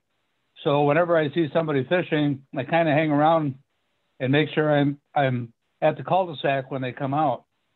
And the report this year by the people that could fish because of the high water, they've never seen better trout fishing in the last 10 years. And I think a lot of it has to do with the slot size that was started and the high water, of course, Mother Nature. So that's my 2 cents. That helps. Oh, I gotta agree with you, Bill. A lot of people don't fish the wolf once it gets above 500. More or less, when you see it stay almost at 1,000 or above for a full summer, it's not going to get any pressure, and you're not going to get. I don't want to generalize too much, but you're not going to get all those gear fishing locals putting every 14 inch in their creel when the water's that high. I wonder if the water's a little more turbid too. Are they less predated upon too? I don't know if I actually believe that, because I've seen brown trout on the Wolf come 25 feet to chase a 6-inch streamer and 13,000 CFS. So I don't think the predation really is affected by flow rate that much until you get to start getting to flood stage. Well, but more water keeps the fish more safer places to hide from the otters and the eagles and everything else. So yeah, especially the otter. the otters. The otters are really good at killing trout. So yeah, let's keep moving here. Clyde Park is a longtime member of the Trout Unlimited, and he used to hang around up at Caps and stuff. And I swung by his house today, and I said, "You got any flies that you tied you like on the wolf?" And this is what he pulled out. So I took a picture of them. So this is what he uses, his versions. I don't know if any of those have names or if they're just streamer type flies. But those are the ones he liked. And there's a picture of Clyde. This is over on and he was helping out with beaver trapping. We were getting rid of the beaver. That's one of the dams. There was several dams. I mean, that's holding back 2.5, 3 feet of water there. And, you know, trout can't move through that.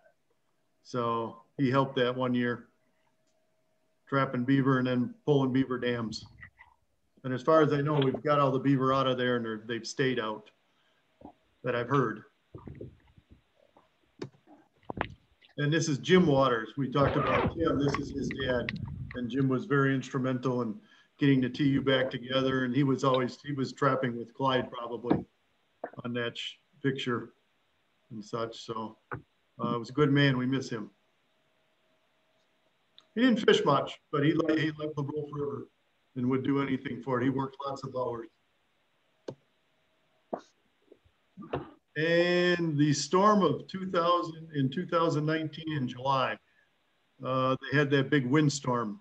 It went right through the upper 9 Mile Creek, which is one of our good cold water stream tributaries to the Wolf River. And this is a picture of Bill Livingston and John Rose. That's a road they're standing on. And we had 1.5 miles of that we had to clear. We spent, I think, 7 weekends last spring clearing a road just so we could get to the river to work. So I'm sure we're going to have to do a bunch of that in the spring again, because all those trees you see in the back that are leaning are now laying in the road. So, and Travis, I have no idea who this is, but I got this picture from Travis. That's the gentleman I took fishing last, it was 3rd week of May. The meet and greet? No, or maybe the 4th week after that, I think. Okay, all right, cool. And this is some camaraderie there with Bill and Mike and John. This is over, I believe, at Travis's place? Yes. What's the yellow thing on the table? Locator? Yep. Yeah, I was looking for my property corners. Yeah, okay. Couple of experienced fishermen. At least they look like it. So this is the 9 Mile Creek that I talked about. And back in the late 2008, 2009, we hired a beaver trapper. That's the water level that we had to deal with. Wow. This is a 9 Mile Creek. This is the creek, if you can find it in there somewhere. But we had lots of problems with beaver.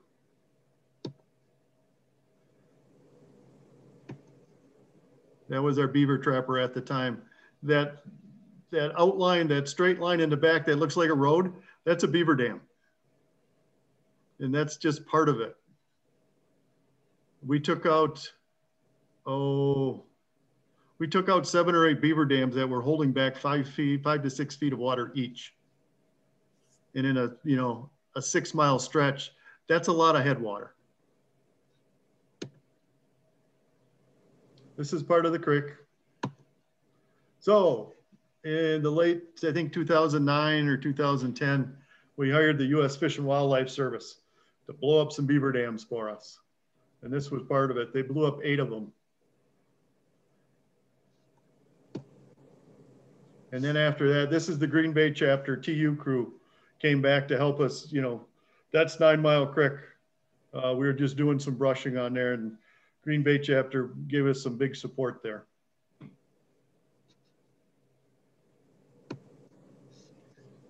And this is some aerial Google photos between 2008 and 2011 of the same stretch of river. And you can see the difference from the top to the bottom after we got all the dams out of there. And you can see that big dam at the bottom of the top photo in there. You can still see the remnant of it in the bottom photo, but in that area, that's actually the point there that we always talk about. That's the one that took us the road to get us in there. This is the one that Bill and John were standing right down in here somewhere. Maybe it was right here at this corner. And that was the brush that we had to brush all the way in there. That was just part of it. So we did a lot of work. We've continued to do a lot of work. And this was the 9 mile from in the spring when we got started. So the water was actually still a little high, but it was spring water or early summer. But, you know, from side to side, from tree line to tree line, you know, where the green grass is, that was nothing but water at one time. It was a lake. So, and if you look in the far back here, all the trees that are gone, that's where that windstorm came through and knocked them all down. And the landowner came in and had a clear cut then after that, just to salvage what they could, because they were all laying down anyways.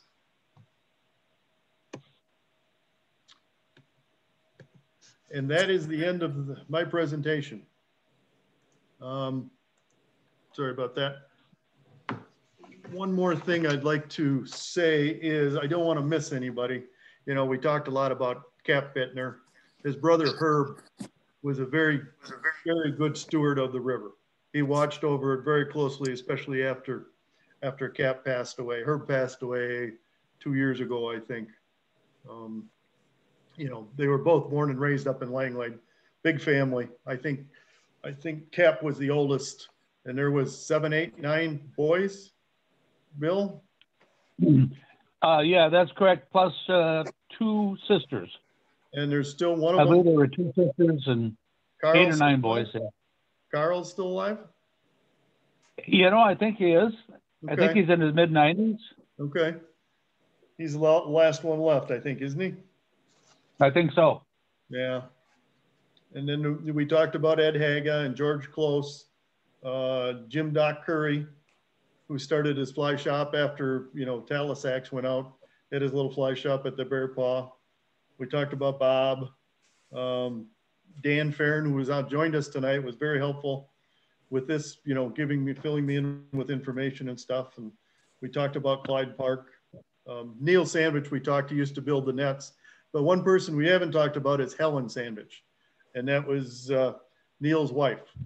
And back in 1963, her and Cap and Herb were very instrumental in keeping a dam out of the Pearson area that some developer wanted to put a dam in so he could sell lakeside lots. And she worked with the state people and stuff, and they got that pushed down. We owe her a lot.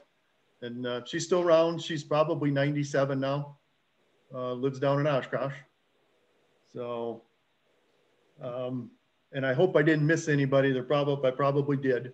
And I'm sure there's lots of fishermen that fished it that, you know, that we don't know about, that just came up on the weekends and fished and things. So Jason, that is all I have.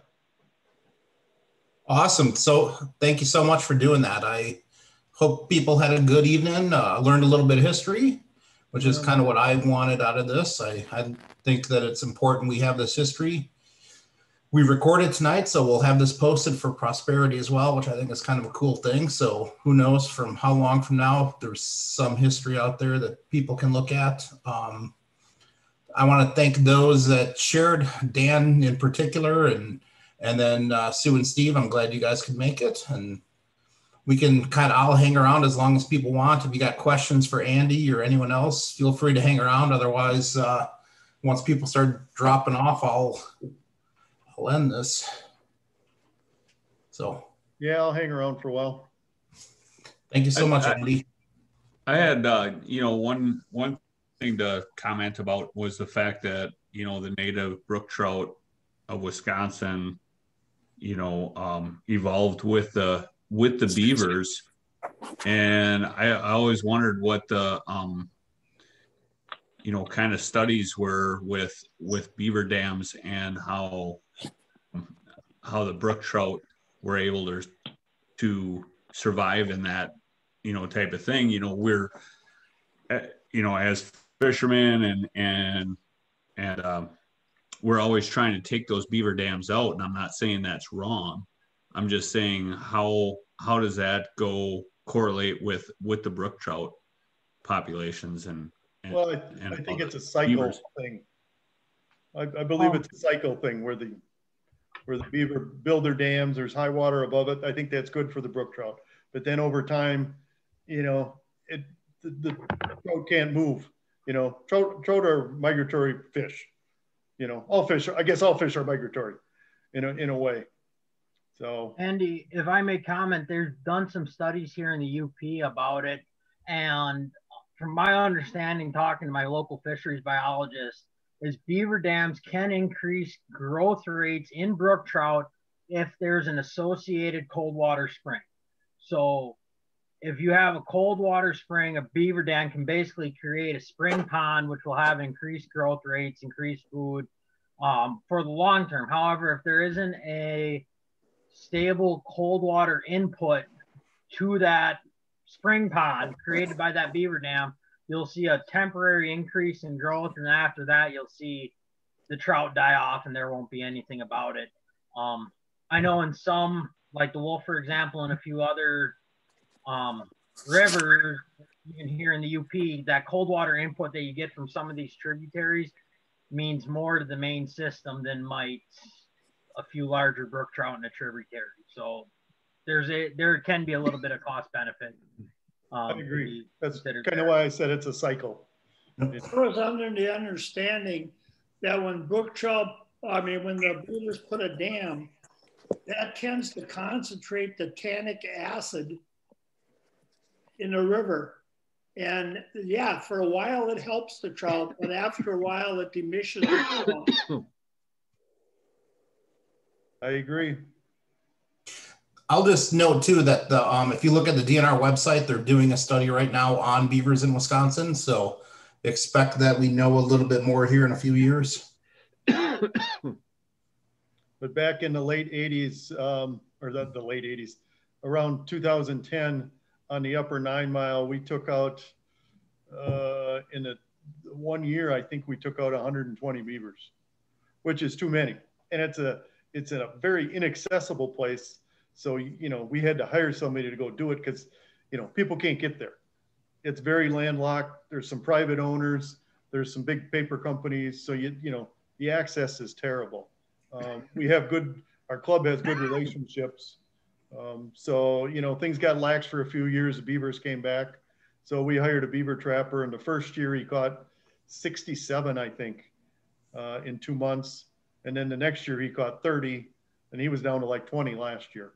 But you can really see the difference in the stream. And I don't really have better pictures of that. But yeah, it's really made a difference. Oh, and there was one thing Tim said too. Let me find it here. Tim does our water monitoring, Tim Waters. And there's no data for July because the DNR was all closed down, but or for July of 2020.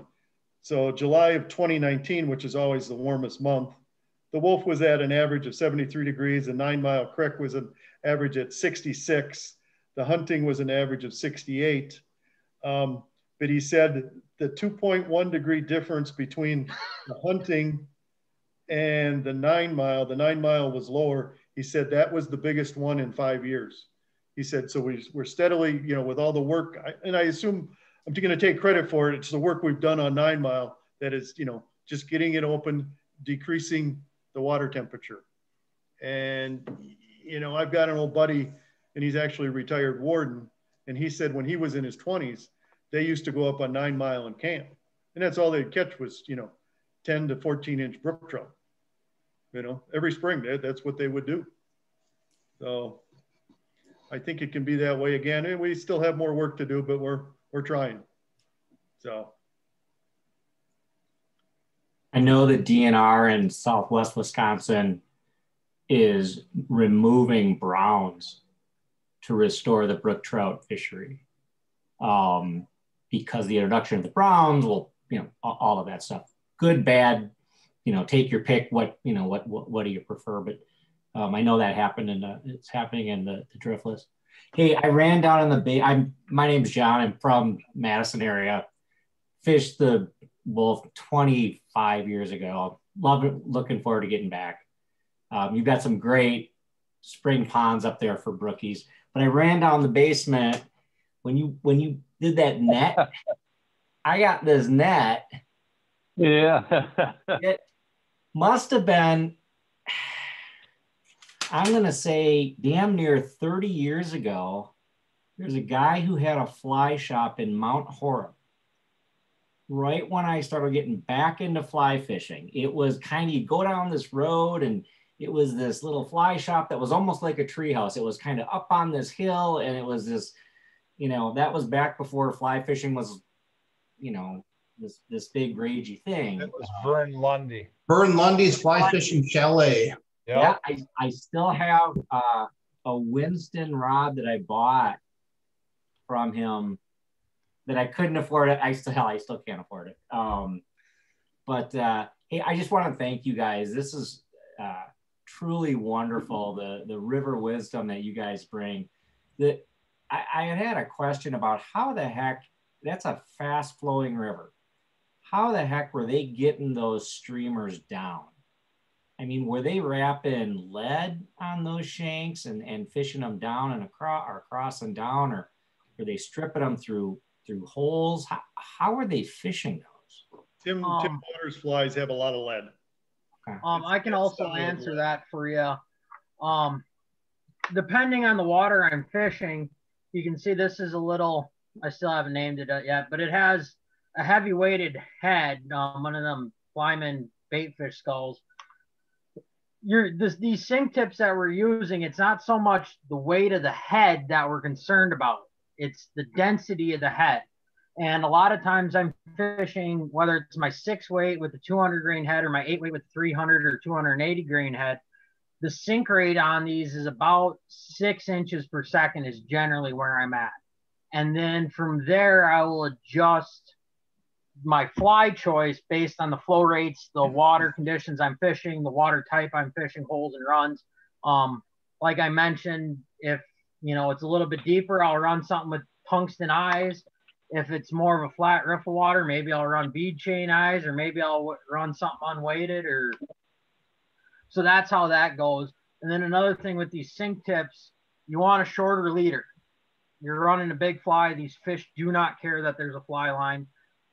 I never run more than a 6 foot leader on a sink tip or a full sink line, period. Because that I need that fly to be where that sink tip is. And so the longer leader I have, the more disconnect I have, the farther away my fly is going to be from the zone, where my fly line is going to be. So I generally like to be between 3 to 5 foot on the Wolf, 4 foot kind of being my average. There's a number of, every major line company has a line. I've used them all, and they all make pretty decent ones, whether it's Cortland, Rio, SA. They all make good lines for sink tips, and it's all a matter of your preference and what rod you're fishing. I was just looking at those back in the day flies. They look like the skunk, and they don't no weight to them. They weren't throwing 330 grain heads. They were. So in any event, great to sit in on this and listen to all you guys, all the wisdom on this and the history. So one of the things I'd like to add about that. Really appreciate it. One of the things I'd like to add about sinking of the streamer flies is, sometimes you have to target where you want your fly to be, where you think the fish is going to be, and you cast ahead of that, and then you let it drift, and as it drifts, it sinks. And then once it gets to that point where you think that fish is going to be, that's when you tug on that streamer fly, and depending on how long you let it sink is how deep it's going to be. And then at that point in time, you tug on it, and that's when it becomes the streamer. And it could be like 3 or 4 feet down versus 2 feet down, depending on how far up from that point you casted. So that's a method I've used, if you understand what I'm saying. along that same line. So I was with George up on Oxbow one evening, trying to hit the sulfurs, and they didn't really come off that night. But this will show up just a little woodchuck muddler was always one of his favorites. Fished it on the dry fly line he had on, and it's just kind of the men's to get it to sink a little bit, and put it in front of a brown trout's mouth and got a 19.5 that night. So you can do it by just kind of moving your line around. Hey, real quick, is there much of a crayfish food population on the Wolf, or not really? There was when the water was lower, but since the waters got high, I used to be able to catch crayfish as a kid on the Wolf, and I'd catch enough we'd do a crayfish boil every year. But now that the water's up and it's a little bit colder than normal, crayfish populations aren't quite there. And another thing too, to kind of go with what Jason said, you can kind of see there's a black woolly bugger with a tungsten bead. When I'm dry fly fishing, I always have a few of these, and like Jason said, and like Nathan said, presentation angle, where you're casting to, giving an upstream man to put some slack and get this fly, a weighted fly like this to sink. That goes all into the nuance of your presentation to get these flies to fish where you need them to fish. What are the bait? Are they the shiners and chubs and dace? Creek chubs, that's what you're emulating, crayfish, right? Rainbow. I believe there's rainbow darters. I know there's dace in there. Sculpin. Okay. There's a lot of sculpin in that river. I've actually caught a sculpin on a dry fly. That was a 5-inch sculpin. Caught it That's on crazy. A modified cat fairway. Yeah, when you catch a 5-inch sculpin on a dry fly, it makes you wonder if my 5-inch, 6-inch streamers I'm throwing is really all that big or not. But yeah, dace. I've actually wet weighted the Wolf. If you're going to wet weight the Wolf, I suggest wearing some sort of long pants, because every year I wet weight the Wolf and I'll weight it in shorts or swim trunks or something. I always have leeches on me, so that's another thing to consider. I've had leeches on me up to 4 inches. So yeah, and I've caught crayfish up to 5-6 inches on the Wolf too. So there's no shortage of food source out there for them. Well, them black woolly buggers would be doing good for that leech pattern then. Oh, definitely. And another thing I might add is if you're out, say, the brown drake, when you're out fishing the Wolf and let's say you're looking for a hatch and you don't find it, and you're going to go into your box, on the Wolf River, I've noticed that it's very color sensitive and it's very condition sensitive. Most of the year, bright day, bright fly, dark day, dark fly. But you get early spring and later into the fall, and I've had bluebird days and all they want is a black fly, and I've had days where it was like someone turned out the lights at noon and they wanted a white fly. So when you're out there fishing, have a few different colors. Even if you think you're going to hit the brown drakes or the Efrons or whatever, have a few woolly buggers, maybe brown, white, olive, black, yellow. Yellow is one of my favorite colors on the Wolf. Just a handful of colors like that in your box just in case. And then if you are going out streamer fishing, olive and yellow are the two colors I fish the most, then black and white. And then I also always have either a tanner or a brown, and then chartreuse in my box whenever I'm out on the Wolf.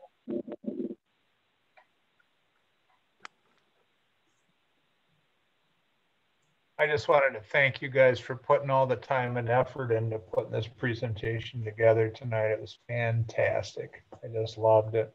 Before you started, I told my wife, I said, there's another river I haven't fished. She goes, you're going to be a busy boy next summer. I said, that's right. Thank you, Scott. We appreciate that. Yeah, thank you, everyone, for doing this. This was great. Good. Glad it worked out. So Jason, question for you on the recording. I'd like to, I couldn't write notes quick enough for all the information you guys were throwing out there. Yes, sir. Where can I watch that? This will be on our YouTube channel. So okay. I will Mike will do that for us. Netflix. See if Mike's still paying attention. Yeah, so we'll get that. We'll get that posted to the YouTube channel eventually. It takes a little while usually for it to rectify and send us a link, but hopefully by the end of the week it'll be up and we'll get it posted somewhere.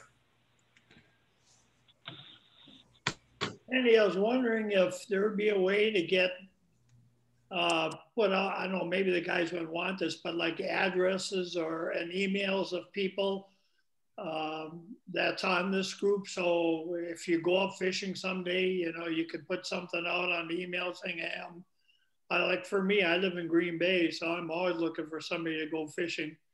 You know, the wife, I'm 73, and the wife don't like me going out too far away. So anytime, Dan. I think for myself and Bill and Zach and Travis, I believe we're on the club website, wolfrivertu.org. And I think our emails are on there too. I haven't seen them. I'll have to go look again. And we're in the process of redoing our website, right, Steve? Put him on the spot. Yeah. This is Bill again. For anybody that's watching, I live on the Wolf River on the end of Howard Lane, just up from the Highway 64 bridge. And just give me a holler. Always looking for somebody to fish with, long as the river is under 1,000 foot, right, Zach? Oh, come on. I could get you out there at 1,300 if you had a pair. I got to talk to your wife about your life insurance policy first, though. You know, one of the things that I thought about doing was putting together, you know, we have these Facebook groups and things like that, but just some type of social media fishing buddy type of thing, where if you're going to go out fishing, you know, not, you know, you see them about tying flies and about this and that and the other thing, but just if you're going to go out fishing, if you want a fishing buddy to go out with, you can post saying, hey, I want to go out fishing. Who wants to go? You know, and I know there's a lot of guys, a lot of people in this chat that are into the technology thing. And if we could figure out a way to do that, I think it would be great. Well, you can use Facebook for that. And, you know, we need to get this COVID thing behind us too. And hopefully we'll have our tying event in January. And we always had a meet and greet, which was very successful. Hopefully we'll get that going again. I don't know if that's going to happen this year, but, you know, it might be another year. But yeah, and since Andy mentioned the COVID thing, that was kind of how these things came about. So it was kind of a chance for people to get together from different places and do something a little different. Facebook, Instagram, if you guys have ideas on future ones, look for a post sometime this week about other ideas. We're going to do, so Duke and some others will be leading Wisconsin flies next week. So probably the Llama and a Pass Lake for sure. And a few others and that's in 2 weeks, sorry. Then in 2 weeks after that, we have Scott Grady, who's our rod builder, who always does a lot of stuff with Fox Valley TU and Wisconsin Trout Unlimited, is going to show how to care for rods and then show how to build a bamboo rod. So that's kind of the hangout in a month from now. And then we have probably 2 of them in March, I think is what's going to be the last 2. And then that gets us into spring when people are going to get outside a little bit more. And hey, Jason, you know, I've been getting a lot of questions about Euro nymphing by lots of people, and a lot of people that are longtime trout fishermen. They're just not ready to take the big step into that. And you know, my question is going to be, are you going to volunteer? Sure, I'll volunteer. Hey, I just it's another tool that people ought to have, because I mean, it ought to be outlawed. It's that good, you know. I'll get a hold of you, Scott. I got your email. Okay. The 6th and the 20th of March are open right now. So if otherwise you can shoot me an email too. I know you got mine through Andy and To add to the whole Euro nymphing thing, I know there's a lot of guys in the Fox Valley TU that do that, but we had Dave from Tight Lines who gave a thing about Pyramid Lake in Nevada. One of his other options when I talked to him was about hero nymphing. So it might be a guy to talk to. Dave, he's the new manager at Tight Lines Fly Fishing in De Pere. He might. You can just call him the new Charlie. Yeah. Yeah. The new Charlie. I've never met him, I don't think, when I read about him, and he'd be a good one to invite to, maybe do a pattern or two. Huh? Yeah. He talked about saying, he would do something on, Euro, tight line fishing or whatever, however you want to call it. But yeah, he'd be a guy to talk to about that. It is deadly. It is deadly, and I'm not sure patterns are the biggest key to that thing. I think it's putting the fly right in their face, and all they got to do is open their mouth. It's sort of like dead drifting nips, out west. You're gonna get them, There are. Yeah, we could go on all night on this because for me, I found that tying those super heavily weighted things on jig hooks, just seems like a stone. So anyway, I don't want to spoil anything for the future.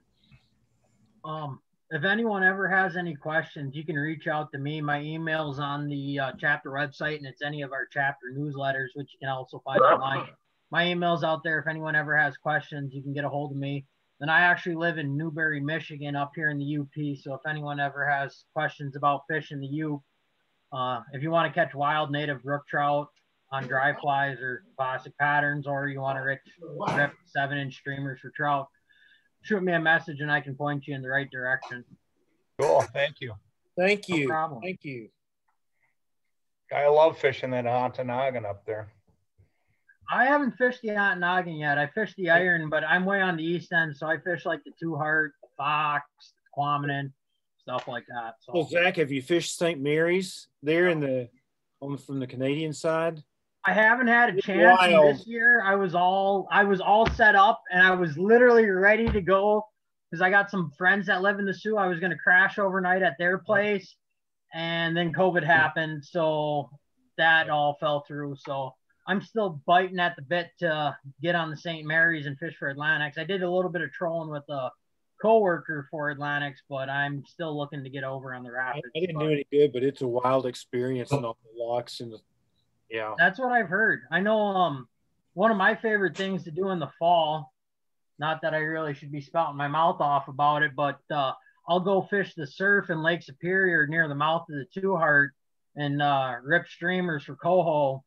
And catching coho in Lake Superior in the surf on streamers is certainly you're killing it. We're not going to sleep tonight. Come on.